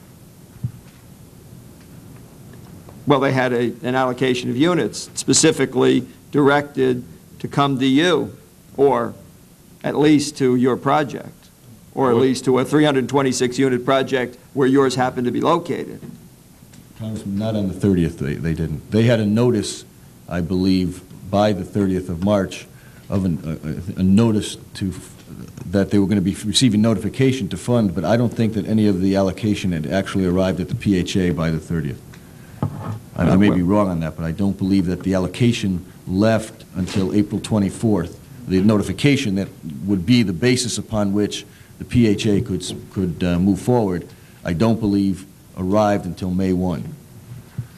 Well, your answer was you didn't see any problem with it being a commitment. This letter, I see no problem with at all. With it being a commitment. Your answer, Mr. Cruz? I don't know what they would have been committing on March 30th, 1987, Congressman. Mr. Gay? I don't see it as a commitment, Congressman. Well, that wasn't the question. Okay, would you repeat the question, please? The question is, if we were to view that as a commitment, is there anything wrong with it? Is there any problem with it being a commitment? Do you see any problem in it being a commitment? It would be difficult for me to base a judgment, Congressman, because this letter is, are you asking me something other than what this letter states? I don't. No, we can read the letter and we can all decide whether we think it's a commitment. I'm asking you whether, in your opinion, there's anything wrong with them making a commitment to you at that time. I have no opinion. I'm sorry, Mr. Wise, to have wasted your time on that. Mr. Cruz, let's get back to where we were. And I think that your conversation with the chairman has taken up enough time on that line by Mr. Conley on page 186. But let me then ask, have you read Mr. Conley's testimony? Yes, I have. Okay. Because you know that he goes on from page 186 all the way at least to page 210. And he talks about irregularities in the procedure. For instance, looking at page 187, he talks about, and that's where the line is from Mr. Ziegler testifying, Mr. Cruz indicated there were HUD secretarial discretionary funds available for the project at Seabrook. Mr. Conley then goes on to say that the, and I'm paraphrasing, that the procedure seemed to be a bit irregular. He was being asked by Mr. Stevens, who was in your meeting also, wasn't he? Yes, he was. He was being asked to apply, first of all, to the regional office of HUD in New York. That wasn't normal. That's Mr. Conley's words. He then goes on page 188 on line 4525 to begin saying normally the invitation comes from the HUD area office. In this case, since it was HUD discretionary funds, I assumed, that's Mr. Ziegler speaking, I assumed we'd go through the regional administrator's office. He then goes on down the line to say that he bypassed, at line 4542, he bypasses the area HUD office. He then goes on to say that, or Mr. Conley goes on to say on page 189, top of the page, that Mr. Stevens asked him to forward a copy of the application of Mr. Pierce to the attention of one Debbie Dean. Mr. Conley says that he didn't know who Debbie Dean was at the time. I think he subsequently learned, and that that ordinarily he wouldn't do that. Now, all of this put together, doesn't that indicate that at least Mr. Conley and Mr. Ziegler had a pretty good indication that those discretionary funds were earmarked for Seabrook? It seems to indicate that, Congressman, that Mr. Conley and Mr. Ziegler felt that way. And did they get that from your conversations with them? I don't know whether they got that from my conversations or not. My question is, where else would they have gotten that? Well, both Mr. Conley and Mr. Ziegler were housing officials in the New Jersey Department of Community Affairs. I think in this previous testimony they indicated that they had experiences with other developers. I don't know where they got that impression, Congressman, quite frankly. Okay. But it's your testimony that you did not tell them at any time in that meeting that that there were definitely discretionary funds for the Seabrook project already approved. At no time during that meeting did I tell them that there were definitely funds available for the Seabrook project. Okay. At any time before that meeting, did you, or to your knowledge, did anyone communicate that to them? I'm not aware of anything that happened before. So then this thing just sort of developed in their minds. Why did Mr. Stevens then ask them to go, if we, well, first let me, at that meeting with Mr. Ziegler and Mr. Conley, is that where Mr. Stevens apparently, according to this testimony, tell them to send a copy to Secretary Pierce, attention Debbie Dean? I don't recollect that happening at that meeting, Congressman. Okay, you did not hear that take No. place. Were you present during the entire time that Mr. Stevens was meeting with Mr. Conley and Mr. Ziegler? I was in a meeting with, I didn't meet with Mr. Conley. I'm sorry, Mr. Conley was not at the meeting, you're correct, Right. with Mr. Ziegler. When I met with Mr. Ziegler, Mr. Stevens was there. We had the meeting and we left. You came in together, Mr. Stevens No, and you? No, we do not. Mr. Stevens was there before I got there. But did you leave together? We took Mr. Stevens to the train station and dropped him off, either the train station or the Capitol. I'm not certain which one. My recollection is fuzzy, Congressman, on that. Okay. When But you say we, I'm sorry, who is we? Me and Mr. Fox. Mr. Fox Okay. was also present at that But meeting. Mr. Ziegler is now gone. He's not with you anymore. Right. Okay.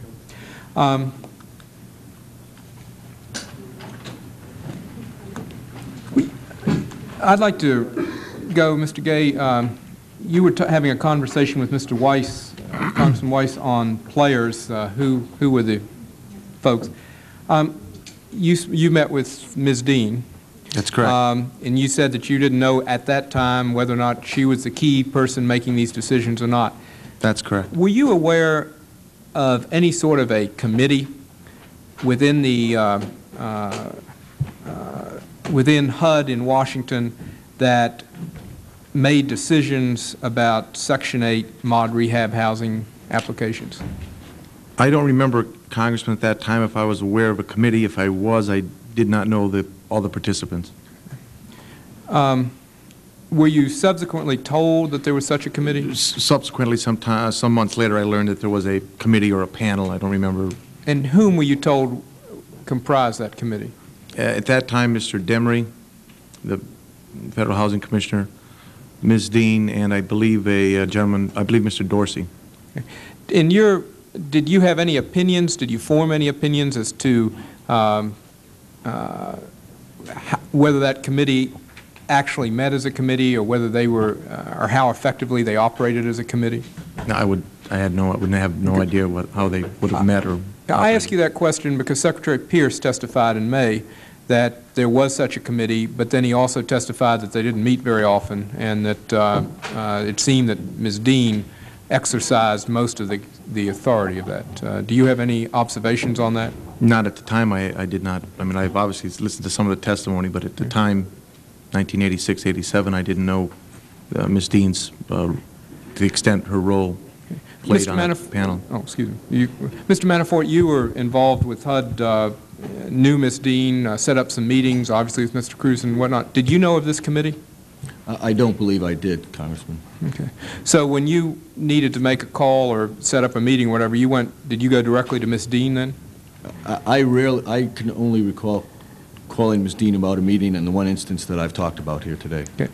And one loose end I wanted to tie up earlier this morning, and I wasn't able to because I had to leave for another meeting, and I apologize. And just remember that it's been a long day, I know. Do you remember the two memos that were put in early on, Ms. Dean? The Bridgeport project.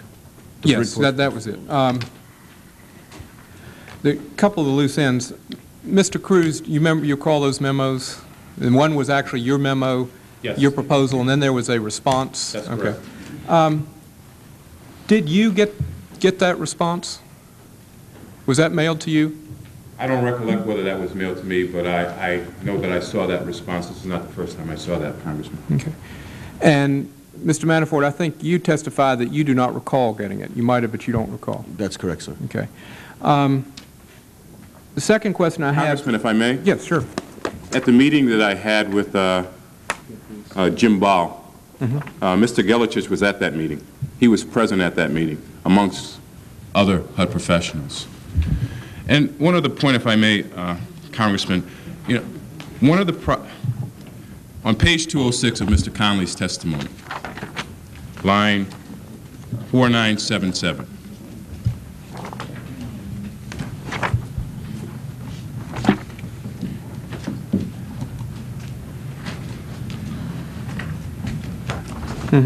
In October of 1987, we indicated to CFM, CDC, the developers of the project, the two corporations that make up Seabrook Associates, that if they did not pick up the pace, we would re-advertise the project and seek to find other developers who wanted to use the units.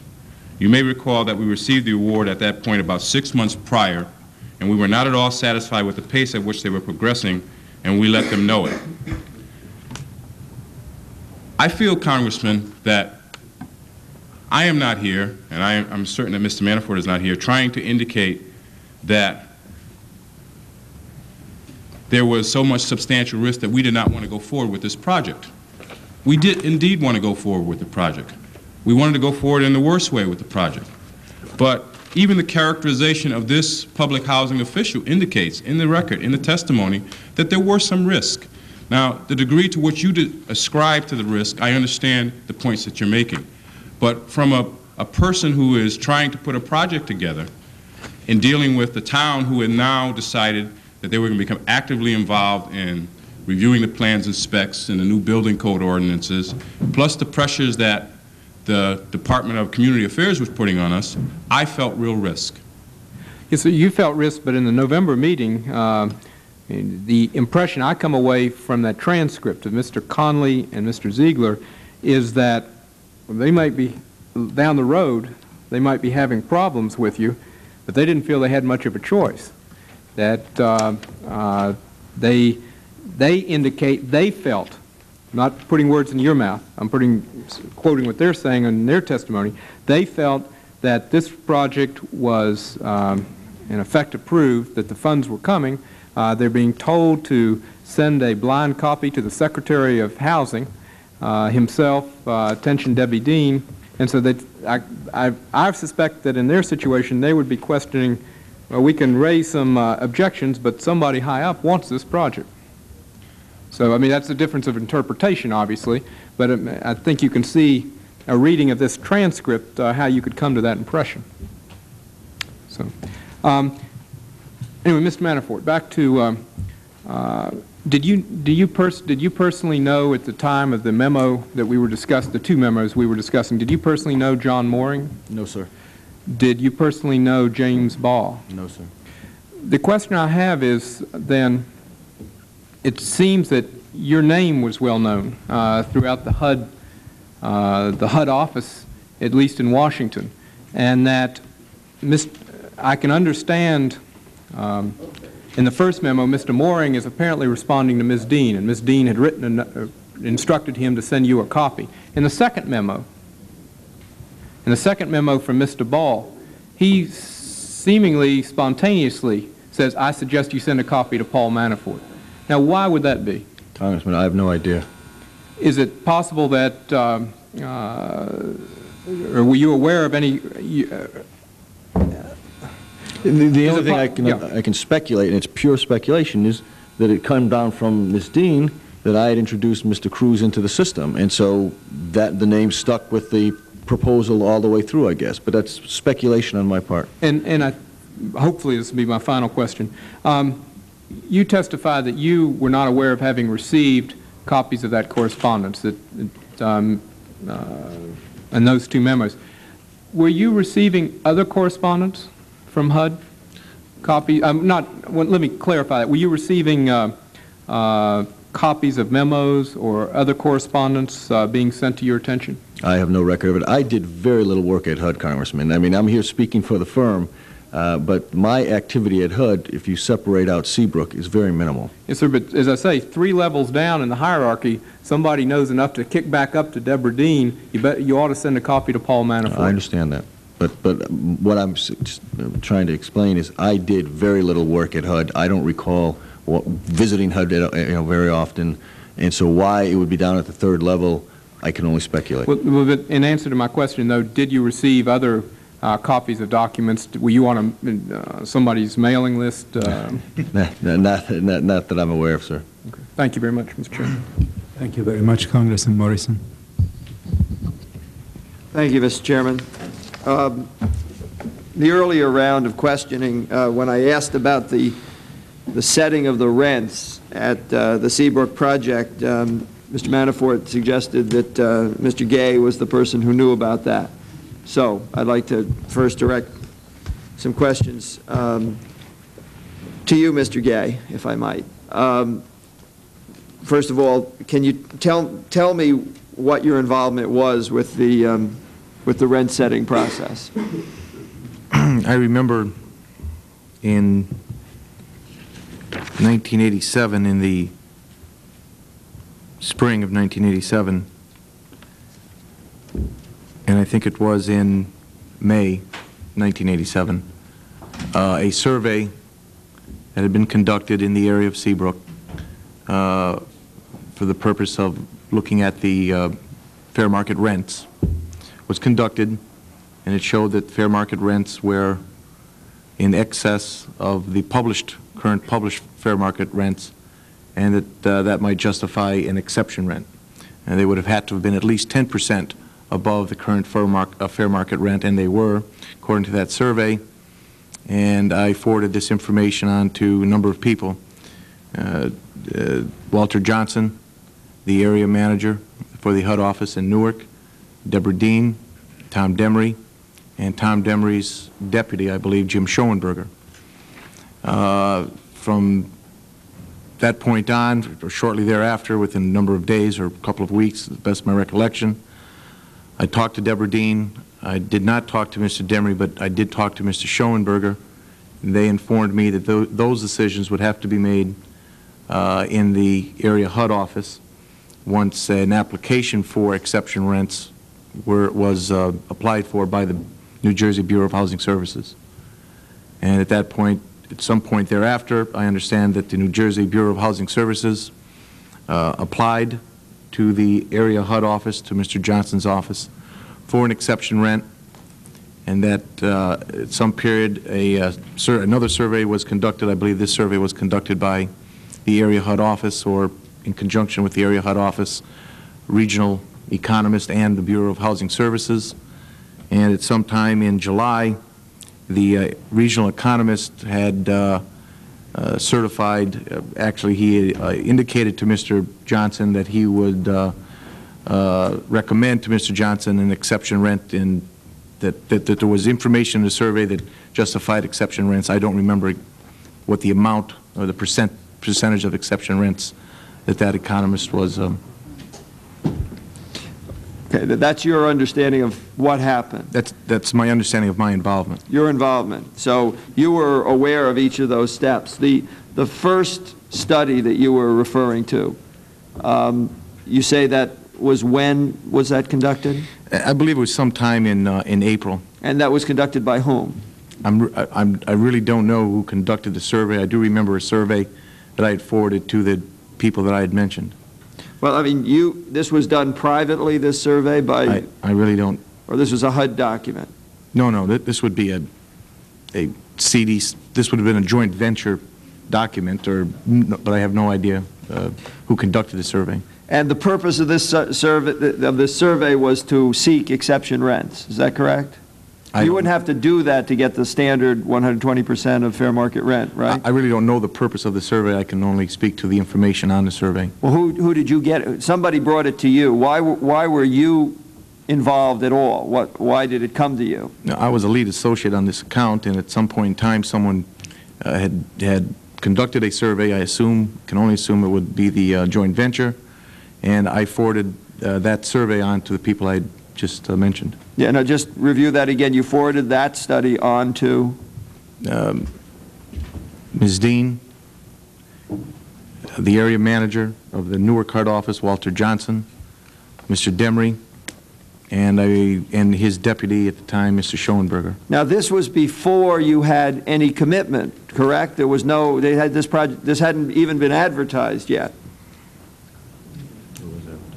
This, as I said, was sometime in May, so I believe, well, yes, I believe it was after the advertisement.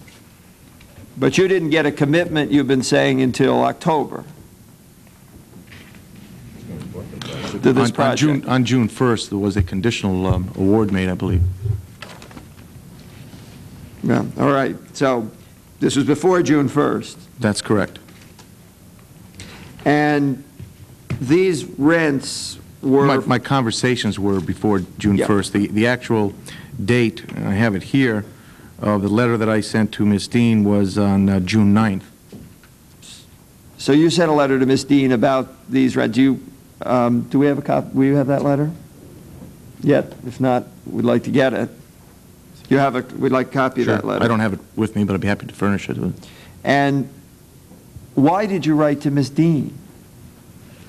I had been in contact with Ms. Dean since November 14th, and I sent her a copy of the survey. I believe it was a copy of the survey. I don't have all the attachments.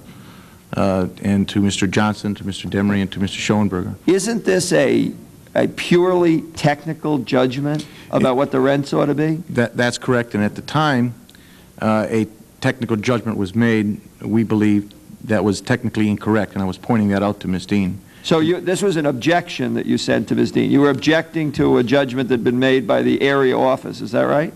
Actually, I don't recall whether it was the area office. It was made by an economist. I'm not sure if it was a HUD Central economist or an area office Well, economist. does it refresh your recollection if I said the name John Kemp, not to be confused with Jack Kemp?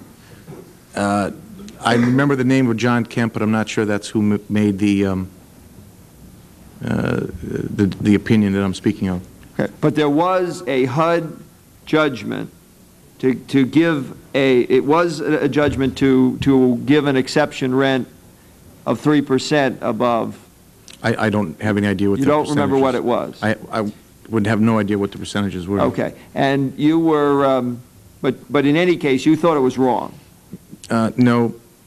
There was an opinion that we were made aware of that we believe to be technically incorrect. I forwarded that information to the people I've just mentioned, and they told me that this is something that would have to be taken up in the area HUD office, and I've stated that that is what happened, and then there was a survey, and that a regional HUD economist conducted or certified a survey, and that ultimately the HUD area office under Mr. Johnson, at the request of an application by the New Jersey Bureau of Housing Services, allowed an exception rent. I don't know the amount, or the percentage, but it was sometime in July. Well, now, this judgment about what the rent ought to be had nothing to do with your project, isn't that right? I believe that had to do with the fair market rent within that area. In other words, the exception rent was based on market conditions, supposed to be based on market conditions, not on your particular project, correct? On fair market rents, that's correct. And this was actually the responsibility of the Public Housing Authority, in this case the Department of Community Affairs, to set this rent, wasn't it, subject to the approval of HUD? Isn't that right? I'm not aware of that. I mean, I don't know that. I know that it was up to the Bureau of Housing Services to apply to the area HUD office for an exception. The Bureau of Housing Services is a bureau of the Department the New Jersey Bureau of Housing Services is the public housing authority with jurisdiction over Seabrook. That's correct. Right, and that's part of the Department of Community Affairs. That's correct. So what were you guys doing? I mean, why were you writing appeals to Deborah Dean in this process? I mean, where did you get in here at all? You didn't even have a commitment at this point. Well, this area that these fair market rents survey was conducting was in our area where our project was going to be, and it affected our project. And we believed at the time that an opinion was being made that was technically incorrect, and ultimately the area office said that we were justified in, or that the BHS was justified in applying and asking for exception rents. I was simply pointing out to the four people that I had talked with or corresponded with at HUD that an opinion was made that we believed was technically incorrect, and I can speak to that technicality if you like. Yep, please do. That at the time, the opinion was made that the numbers off of the survey had to justify an increase on the fair market rent, a 10% increase of the fair market rent above the mod rehab subsidy, which, as you know, is 120%. And according to the HUD regulations at the time, that is incorrect. A 10% subsidy above the fair market rent of 100% is all that was needed to be justified, not a 10% increase over the 120% mod rehab subsidy. That was the opinion that was given. We then went to HUD, and even after that, Ms. Dean and Mr. Schoenberg said this is something that might be true, but would have to be taken up in the area HUD office. And that's ultimately where it was resolved. And my understanding was that sometime in July, an exception rent of some percentage was granted. Okay. Now, you keep saying an opinion was given. What do you mean? Opinion was given by whom? As I mentioned earlier, it was an economist. It was a HUD economist. It could have been a HUD central economist, or it could have been someone else. I do not believe it was Mr. Kemp. And who was it that told you this was wrong? I mean, was this your technical expertise that you applied to this, or did someone else make this judgment? Someone else made this judgment. Who's the somebody else? It was an economist. I'll have to try to get you to mean that. Not the HUD economist? Yes, sir, a HUD economist. I'm getting confused. You have a survey and a methodology which makes some judgment about exception rent, and that comes from somebody in the area office in Trenton, right? That's the document that's going forward here that's raising the issue. Am I right about that? I believe that's correct. There was a document which was a survey. Okay. Now, you thought somehow you came to believe that that document was wrong. No, sir. That document was correct, as ultimately proven by the area HUD office. No, the document I'm referring to is a survey. That original survey showed justification for an exception rent. It showed rents in excess of 10% of the fair market rent at the time. What was the decision from which you were appealing? The decision from which I was appealing was that the regulations called for a 10% increase in the fair market rent before an exception rent could be granted. Whose decision were you appealing? The area HUD economist incorrectly stated that and HUD economist, I'm not sure that it was the area economist, it might have been a HUD central economist, in our opinion, incorrectly stated that a increase of 10% above the mod rehab rent, which is 120% subsidy, had to occur before an exception rent could be granted. So it's arithmetic, sir. It's a difference of 20%. Now, I understand what you're saying. And ultimately, that was borne out by the area HUD office and his economist. Now, do you have these documents that underlie this? You said you. I believe I have the technically incorrect the memo that I'm referring to. Well, I'd like you to produce. PHA would have that, right? Yeah. Well, we can obviously go to the PHA, but we would like whatever documents you have that relate to this rent-setting process. The letters you sent to whomever, to Deborah Dean, to anyone else on this, plus the underlying documents which you were objecting. I will go back in my records to look for those. Now, did you ever speak to Hunter Cushing about this matter? I don't believe personally that I did. Well, does that mean that you think that Hunter Cushing was brought into this by someone? I think that perhaps Ms. Dean or maybe even Mr. Demery, both of whom I copied with the information we've just been talking about, probably would have talked to Mr. Cushing about this. I personally did not. I have no recollection of talking to Mr. Cushing about this. Well, the area economist who was assigned this task and who told the subcommittee staff that he had approved a 3% exception rent said that he was called several times by Hunter Cushing, who wanted to know why a higher percentage rent couldn't be approved.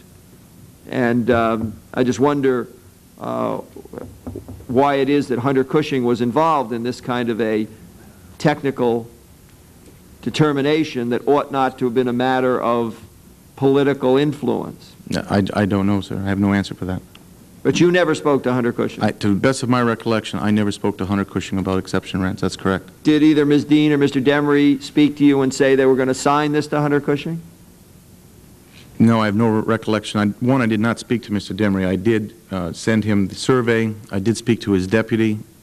And I did send the survey and speak to Ms. Dean, who quite frankly told me that this was something that had to be dealt with in the area HUD office. And eventually, the decision was made by the regional office, isn't that right? I don't believe that to be true. Mr. Manafort, you seem to know something about this. You're nodding and shaking. What I recall at the time was that the regional economist conducted a survey or certified numbers in place of the area economist. And as my memory serves me, it was because the area economist was unable to be in that part of the state due to some personal reasons, and that the regional economist, at the request of the area HUD manager, Walter Johnson, conducted that survey. Yeah, I'd just like to observe that there's so many coincidences about the political role and things that there's a whole lot of words placed between what happened and at one end and what happened at the other, but it always does seem to come out that this project was getting very special attention from central office at HUD to get things worked out from the initial decision to get 326 units, which Mr. Kemp, the man who was involved here, said he certainly knew from the beginning it was a political job, and he knew he was going to catch flack for his decision, and he did catch flack, and in the end it was transferred to another level of consideration at HUD. The reconstruction that we're hearing doesn't, it's so tortured compared to what seems to have gone on. Mr. Manafort, do you want to comment on that? The only other comment I'd make, Congressman, is it might be helpful to know that twice since we were given those exception rents on July of 1987, HUD has increased the existing FMR rental rates for Cumberland County, and in the latest one being October 1, 1988, a year ago. And this is a normal process. And in fact, the FMR mod rehab rates now a year ago, which means they'll be updated again soon, already exceed the exception rents for this project, so that the rental rates now, if a mod rehab project were to occur in this county, would be higher than the FMR for our project. Okay, thank you. I'd like to ask all three people who are here from the Black, Manafort, Stone, and Kelly firm about their current dealings with the Secretary's office at HUD. Now, it's my understanding that Secretary Kemp's assistant, Scott Reed, was heavily involved jointly with some of you in Secretary Kemp's presidential campaign. And I'm curious about the kind of contact that is currently going on or has gone on since January 20th between you and Mr. Reed and others in the Secretary's office. So I'd like to start with Mr. Manafort to know whether there have been contacts, what the contacts have been, whether you're representing clients with respect to the Secretary's office, whether you have any kind of contacts with Mr. Reed. I have not dealt with Mr. Reed since he's been at HUD. I have not dealt with Secretary Kemp since he's been at HUD. In fact, except for Seabrook, I haven't dealt with HUD since Mr. Kemp's been at HUD. Do you want me to speak for the whole firm? Or well, to the extent that you know for the firm, and then the two other gentlemen who are here should add anything that for themselves personally. The only project that we presently have that deals with the Department of HUD is the project I referred to much earlier today on the mortgage insurance company, dealing with the legislation that relates to the limitations on the let me get the exact language for this late and I'm tired.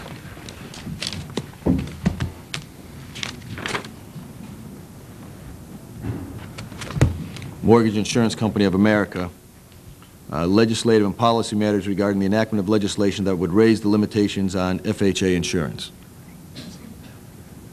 And that is the only project that I'm aware of that we are right now actively involved in that has a HUD component because of the HUD policy issue.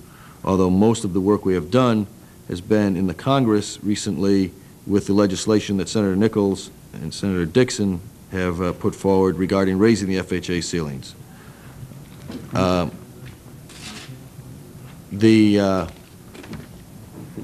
Mr. Black had made an inquiry of Secretary Kemp as to what the HUD policy was on this area, and he was told that HUD's policy was uncertain, and I believe it is still uncertain. I don't know that they have taken a position. He may have also spoken to Mr. Reed, but our principal activity has been, as I say, in the legislature, dealing with the legislation. Okay, thank you. Mr. Gay, you want to? Well, with regard to Mr. Reed, he is a personal friend of mine, and on behalf of the client that Paul just mentioned, I did make one contact with Mr. Reed some time ago in the spring or summer to ask about Secretary Kemp's schedule and the possibility of a meeting between, I believe, the CEO of our client and Secretary Kemp. This is your client related to the mortgage insurance? Yes, yes, sir. The only client, that was probably my last contact with HUD, quite honestly, and with Mr. Reed. He got back to me and told me that Mr. Kemp's schedule at the time would not make a meeting available, and that was my last contact on behalf of that client. And you that was my only contact on behalf of that client. That's your only client with the Secretary's, contact with the Secretary's office during his term of office as Secretary? No, on behalf of that client. Okay. What other contacts have there been? Prior to that, I had some contact with the Joe Gibbs Wayward Boys Center here in Virginia, and it was a pro bono client that we represented Mr. Gibbs on, and I had some contact with Mr. Reed in the very beginning, and then we dealt with some of the technical staff. For your contact with Mr. Reed was for what purpose? To let him know that we were working on the project. There was a lot of these hearings were ongoing, and I wanted him to know that we would be working on this project, and it was a pro bono project. And what kind of a project is it? It's a center for wayward boys. It was basically fell under the category of the Transitional Housing Homeless Program, and it's a center that Mr. Coach Gibbs is the chairman of, I believe, and involved with very heavily out in near Manassas.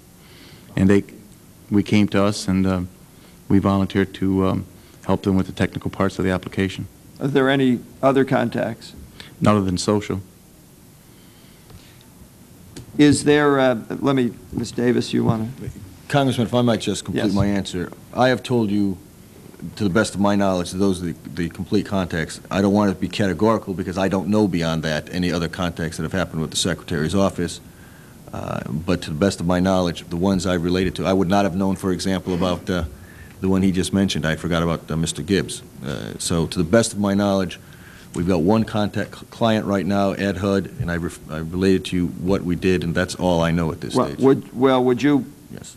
Whatever you need to do to, we try to avoid 3 letters down the road to get to the bottom line. I think it's important, I'm going to ask one final question, but go ahead, Ms. Davis, do you have? I haven't had any direct contact with officials at HUD until I had to file a FOIA request for this committee. I do represent Puerto Rico. We had a single issue since the Secretary Kemp came into office, and that was on the determination of a technical issue dealing with their community development block grant down there, and that was resolved within a 3-week period of time. And is the manner of dealing with HUD different today from what it was while you were putting the Seabrook project together, or is it the same way in which you operate? Would you be operating if a client came to you now and wanted to do a project? Is there any difference that you know of? It would depend on the project, Congressman. With the Seabrook matter, Ms. Dean was one of a number of people who were involved in the moderate rehab program. I'm not certain where responsibilities lie at this stage at HUD, and it would depend on the issue that we were dealing with, and what we knew about how HUD was being managed as to how we might proceed. But the important thing is that as far as our clients are concerned, we always work very openly in the system, whatever that system is. Mr. Cruz? Yes, Congressman. Since the beginning of the Bush administration, have you had direct dealings with the Secretary's office or political appointee level at HUD? I've had no direct dealings with anyone at the Secretary's level or any political dealings with anyone in HUD Washington. I did make a phone call to a person at the area office in Hartford about a project in Hartford, but they informed me that they did not have jurisdiction over the project. No further questions, Chair. Congressman Shays. Thank you. It's been long, and I just have, I think, one question for you, Mr. Manafort, and then a few questions for you, Mr. Davis. Mr. Manafort, has Black, Manafort and Stone or anyone else in your company, any of your subsidiaries, ever had any transactions with Battle, Fowler, Jaffin, and Keel, Mr. Pierce's former law firm? To the best of your knowledge, have you ever engaged that law firm? To the best of my knowledge, no, sir. Mr. Davis, I instructed someone to give you a copy of correspondence that you had with Deborah Gordine, and I'm sure had a chance to look at it because I think it was given to you a while ago. First off, when did you leave the White House? As I mentioned earlier, I left the White House in March of '87. When in March? The end of March? The beginning of March? The beginning of March. So within a month of '87, in January, February, March, April 2nd, 1987, you wrote a letter to Deborah Gordine very shortly after you left. Yes, sir. And I'd like to talk to you about that letter. But first I want to just pursue a little more in depth a comment you made, just to make sure that I'm clear. It's on the record, but I don't want to misinterpret it. You said you never advocated projects while you were working for the White House. Is that correct? That's correct, Congressman. But basically you passed on information to HUD? Yes, sir. And you made the point that you were involved in a lot of different agencies, domestic agencies. HUD was one of them. But you did say that you were in contact with Deborah Gordine on a daily basis. As I was with the chiefs of staff of all those agencies. You started to say that you've had contact with Black, Manafort, and Stone, but never advocating a particular project. But let me ask you this. I'm not quite sure why Black Manafort and Stone would contact you, being that you're at the White House and you don't work for them. So why would they contact you? I don't know, sir. Well, did they ever contact you? In relation to that one project that I mentioned to you earlier, yes, they did. And which project is that again? Waterbury. Okay, but that's the only time that they contacted you. With regard to HUD, that's correct. Yeah. No other HUD projects did they contact you about? Yeah, that's the best that I can recall. Yeah, as you know, I don't have access to any of my records at the White House. Well, if there was one other project, right, but if there were a lot, Yeah. then it would be hard to explain. No, sir. This letter to Deborah Gordine of April 2nd says, attached is a draft of a letter that outlines the requirements we discussed with Puerto Rico as a first step towards ACED designation. And then there's just 2 more paragraphs. I have reviewed the draft and feel it adequately reflects the conversation we had with you on Tuesday. Please amend this draft as you feel appropriate. I would appreciate a blind copy when you are ready to transmit the letter to the IRS.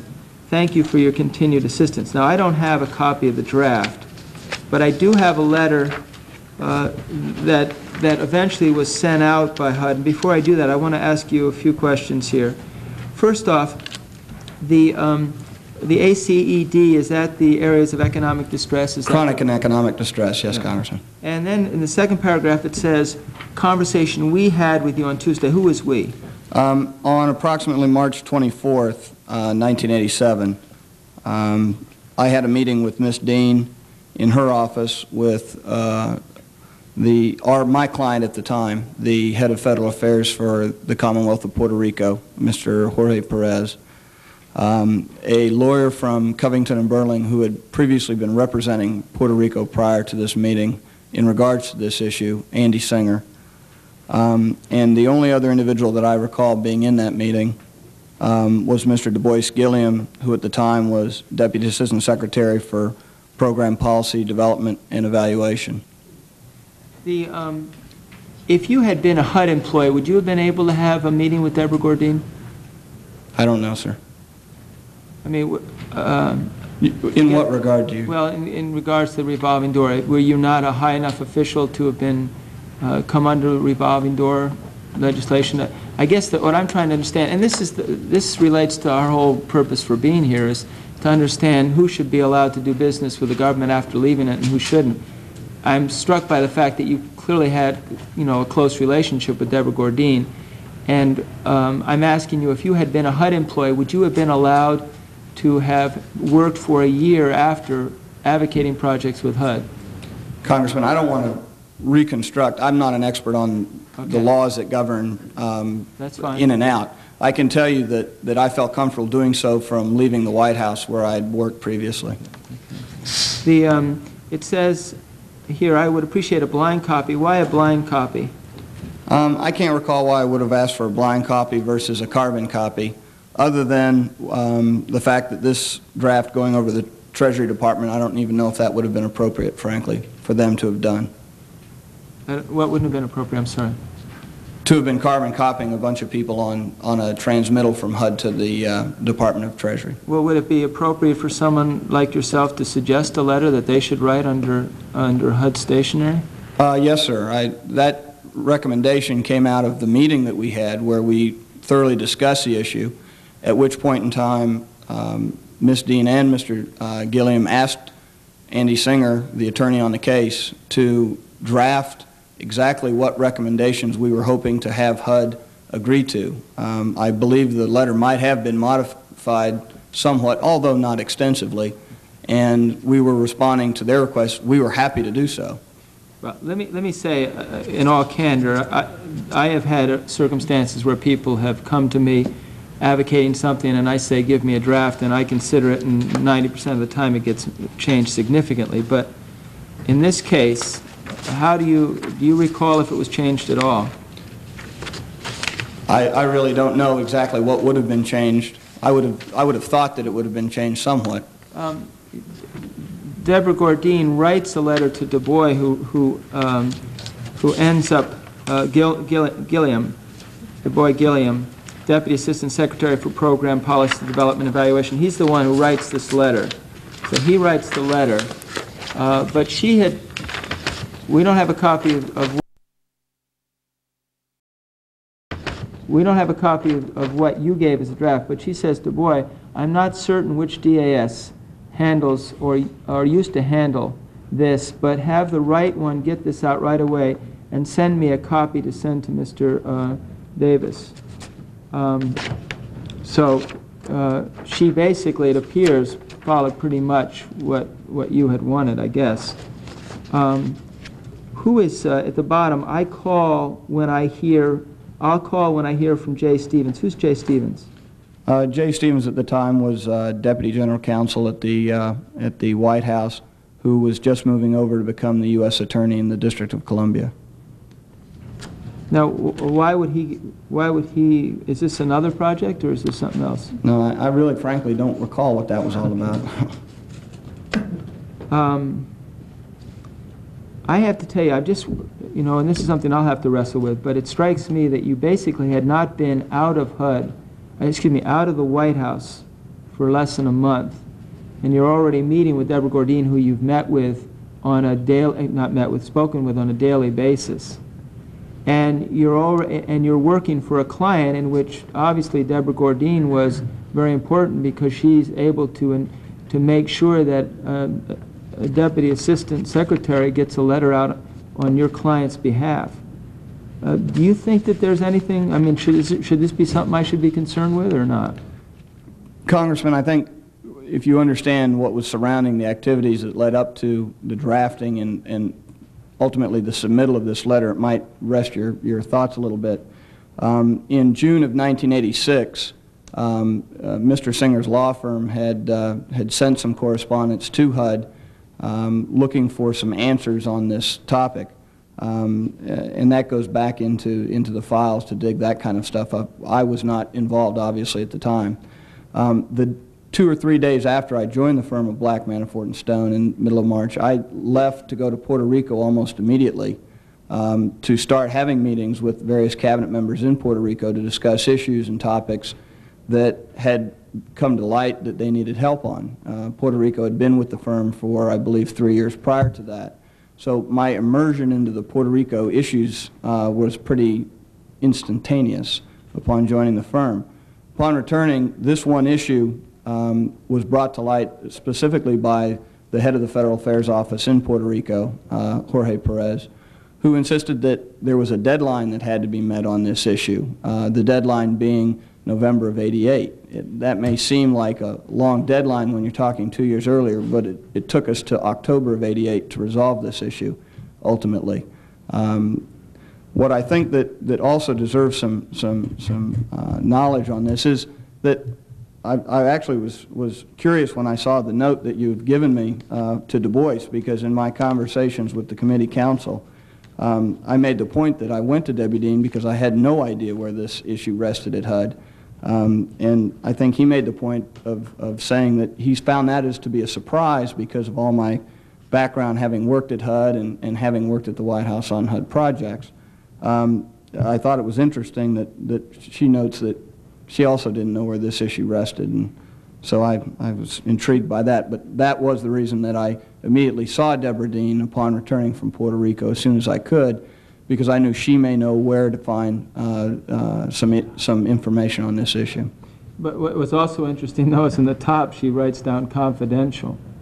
It just, I'm struck by the fact that, Mr. Manafort, you made the point to us that, you're one of many firms and why are you back? And I did have a conversation a long time ago with one of your partners, and I said, the best way not to be back, a la what Fred Bush did, was to make sure it all comes out, and so you're not invited the second time. Frankly, I would have liked to have done without today. But there was so much that was left out. That's why you were invited back a second time. But having said that, generically, you are probably one of the most successful firms around, and you advertise that you're successful. And it strikes me that you're successful in part because of the people you hire, obviously. So, you had to get to Deborah Gordine, and you hire someone who clearly had a contact with her on a daily basis. That's not illegal, unless the law prevents it, and I don't think it does. But it gets to this whole issue of the appearance of favoritism and so on. Obviously, if we're going to rewrite the rules for you, we're going to have to rewrite it for all of Washington, very honestly. I don't know if anybody has the courage to do that. Thank you, Mr. Chairman. Chief of Staff has a question. Thank you, Mr. Chairman. Mr. Manafort, keeping in mind that we're talking about scarce, hard-to-come-by mod rehab units, and the fact that New Jersey had not received a mod rehab award since 1984, Mr. Gay has a meeting with Ms. Dean. There's no discussion about the merits. He's not even sure he mentioned Seabrook. Now, putting it in the most favorable light to your firm, and I won't use the word commitment or guarantee, but your own words, that there was the result was a willingness to fund. Doesn't that seem strange to you when other people were even trying to get this willingness to fund? I guess the question is, was it just good lobbying by Mr. Gay? Was it the way he asked the question? Did he say please? But what would explain that? What would explain Ms. Dean being... Willingness to fund. Ms. Dean's willingness. Ms. Dean's willingness to fund. You would have to ask Ms. Dean. We're trying. But the point, I guess, that in summarizing that whole discussion that I'd like to, try and have capture the record, and I know the record is confused, is what we were trying to say is no matter what Mr. Ziegler's impression or Mr. Connolly's impression, and even presuming that the chairman's impression of their impressions is correct, and I'm not, we did not at any time feel that we had a commitment from Ms. Dean. We felt, as I said, that they would be looked on favorably, and we were pleased about that, and we proceeded on the basis of that, and ultimately the project was funded. But why would you even come up with a willingness to fund when there's no discussion about the merits? The state has not got an award for several years. Why would there be a willingness to fund this particular project? Again, I'm not. You would have to ask Ms. Dean that question. Certainly, we asked. By moving forward with the process, she understood we were seeking her support to fund the program. There's no question about that. As to what her motivations were, I really don't know. The meritworthiness issue that you raised, that was dealt with in a prima facie way by the Public Housing Authority submitting the application, and so that had value in and of itself. Do you think it might have had to do with who was doing the asking? That it was someone from the firm of Black Manafort as opposed to someone else? Because other people from the state of New Jersey, including the state housing agency, had tried to get mod rehab funds during those several years, and they had not even got a willingness to fund. Again, I can't answer as to why she did it, although we were very pleased that she did support the project. Thank you, Mr. Chairman. Do any of you four gentlemen have anything to say before we close this hearing? No, sir. No, sir. Well, I want to thank you for appearing. I think the record speaks for itself, and we appreciate your cooperation. This hearing is adjourned. That concludes this hearing, focusing on alleged abuse in administering federal housing contracts. If you would like more information about the proceedings, you may write the House Government Operations Subcommittee at B349 Rayburn Office Building, Washington, D.C. 20515. Stay with us now for coverage of the 44th session of the United Nations General Assembly.